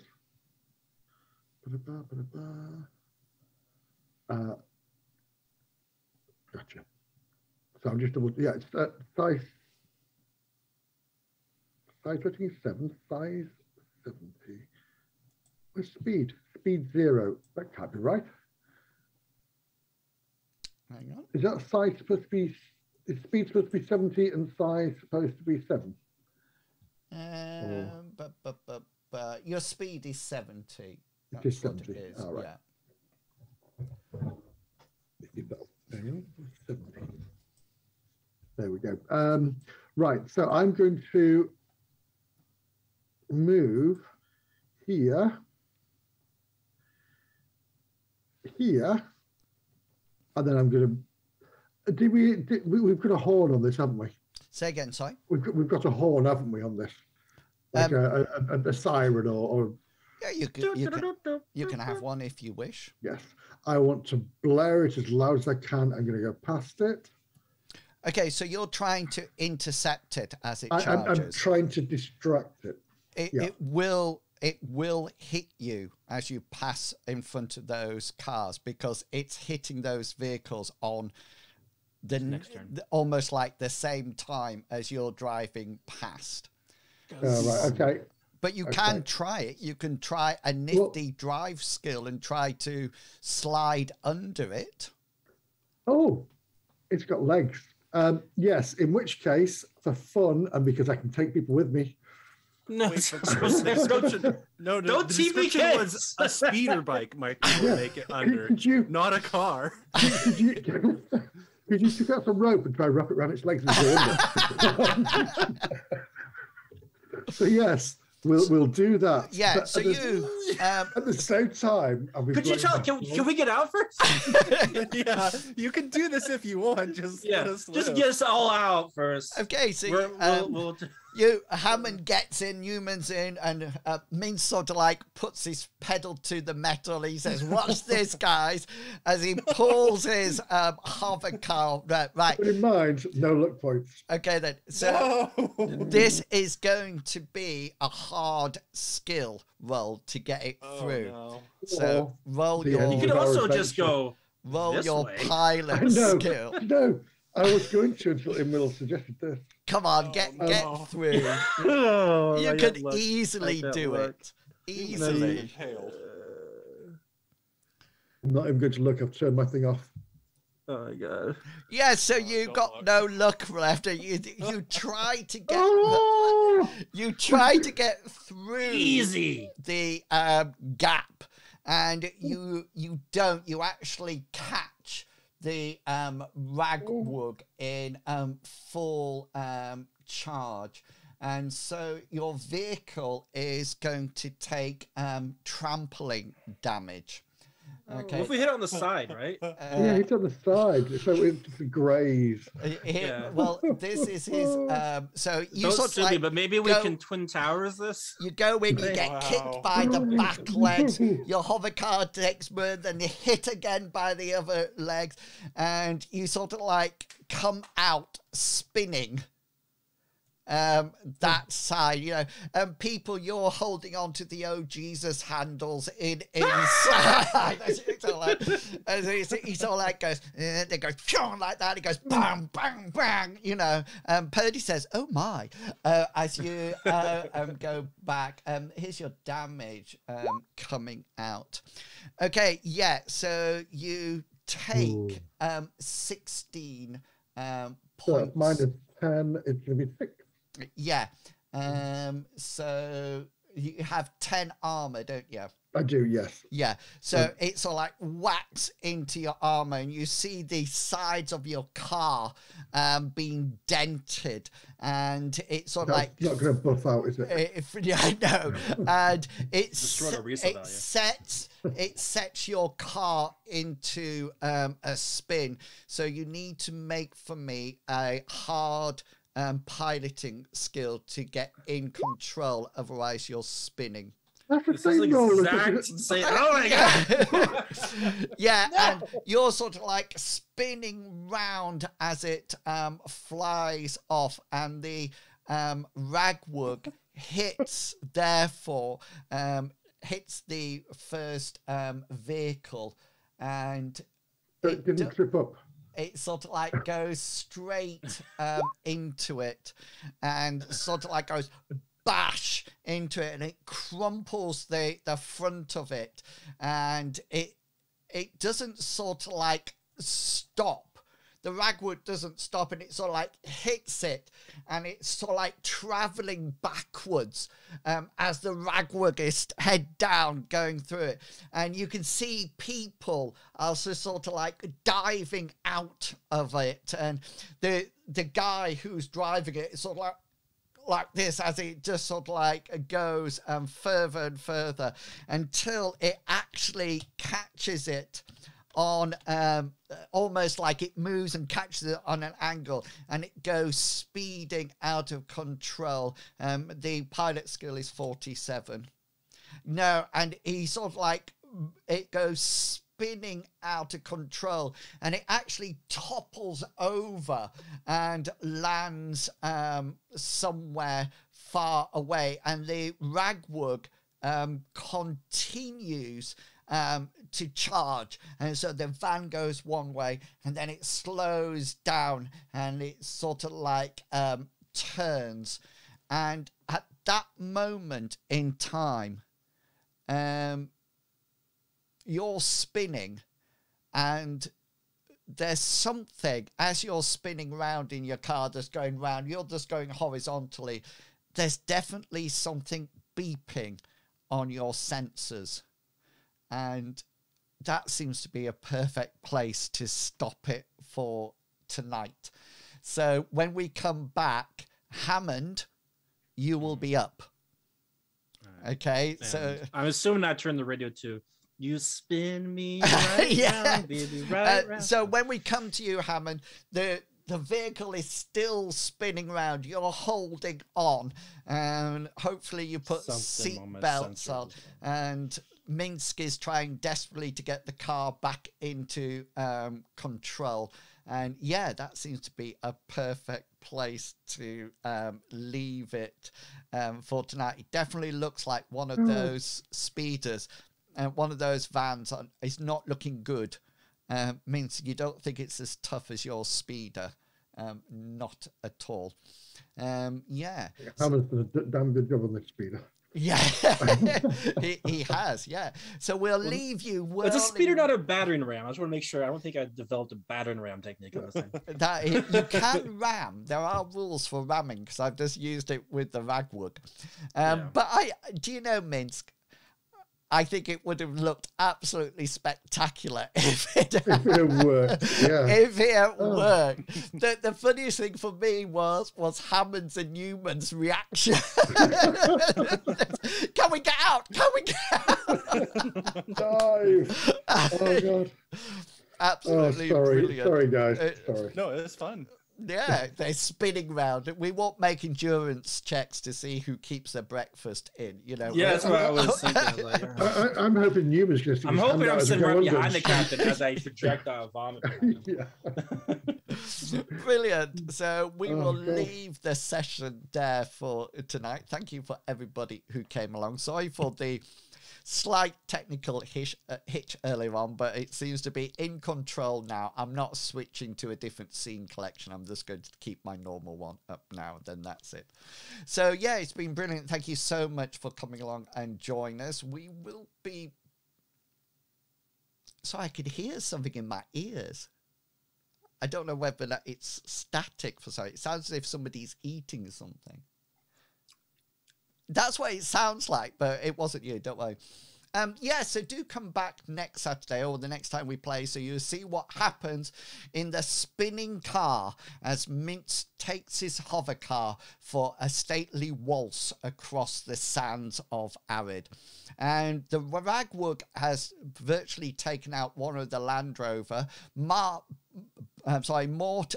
did a fantastic evade out of the way, but there is something else beeping on the sensor. What will it be? If you want to find out that, you can come back next time and see what actually happens. Until then, please stay safe, stay healthy, but most important, stay positive. And it's goodbye from me, and it's goodbye from them. Bye. Bye, guys. Have a good day. Yes. Okay. Bye. I'm just going to close as quickly as I can. You have a good day. Okay. Bye.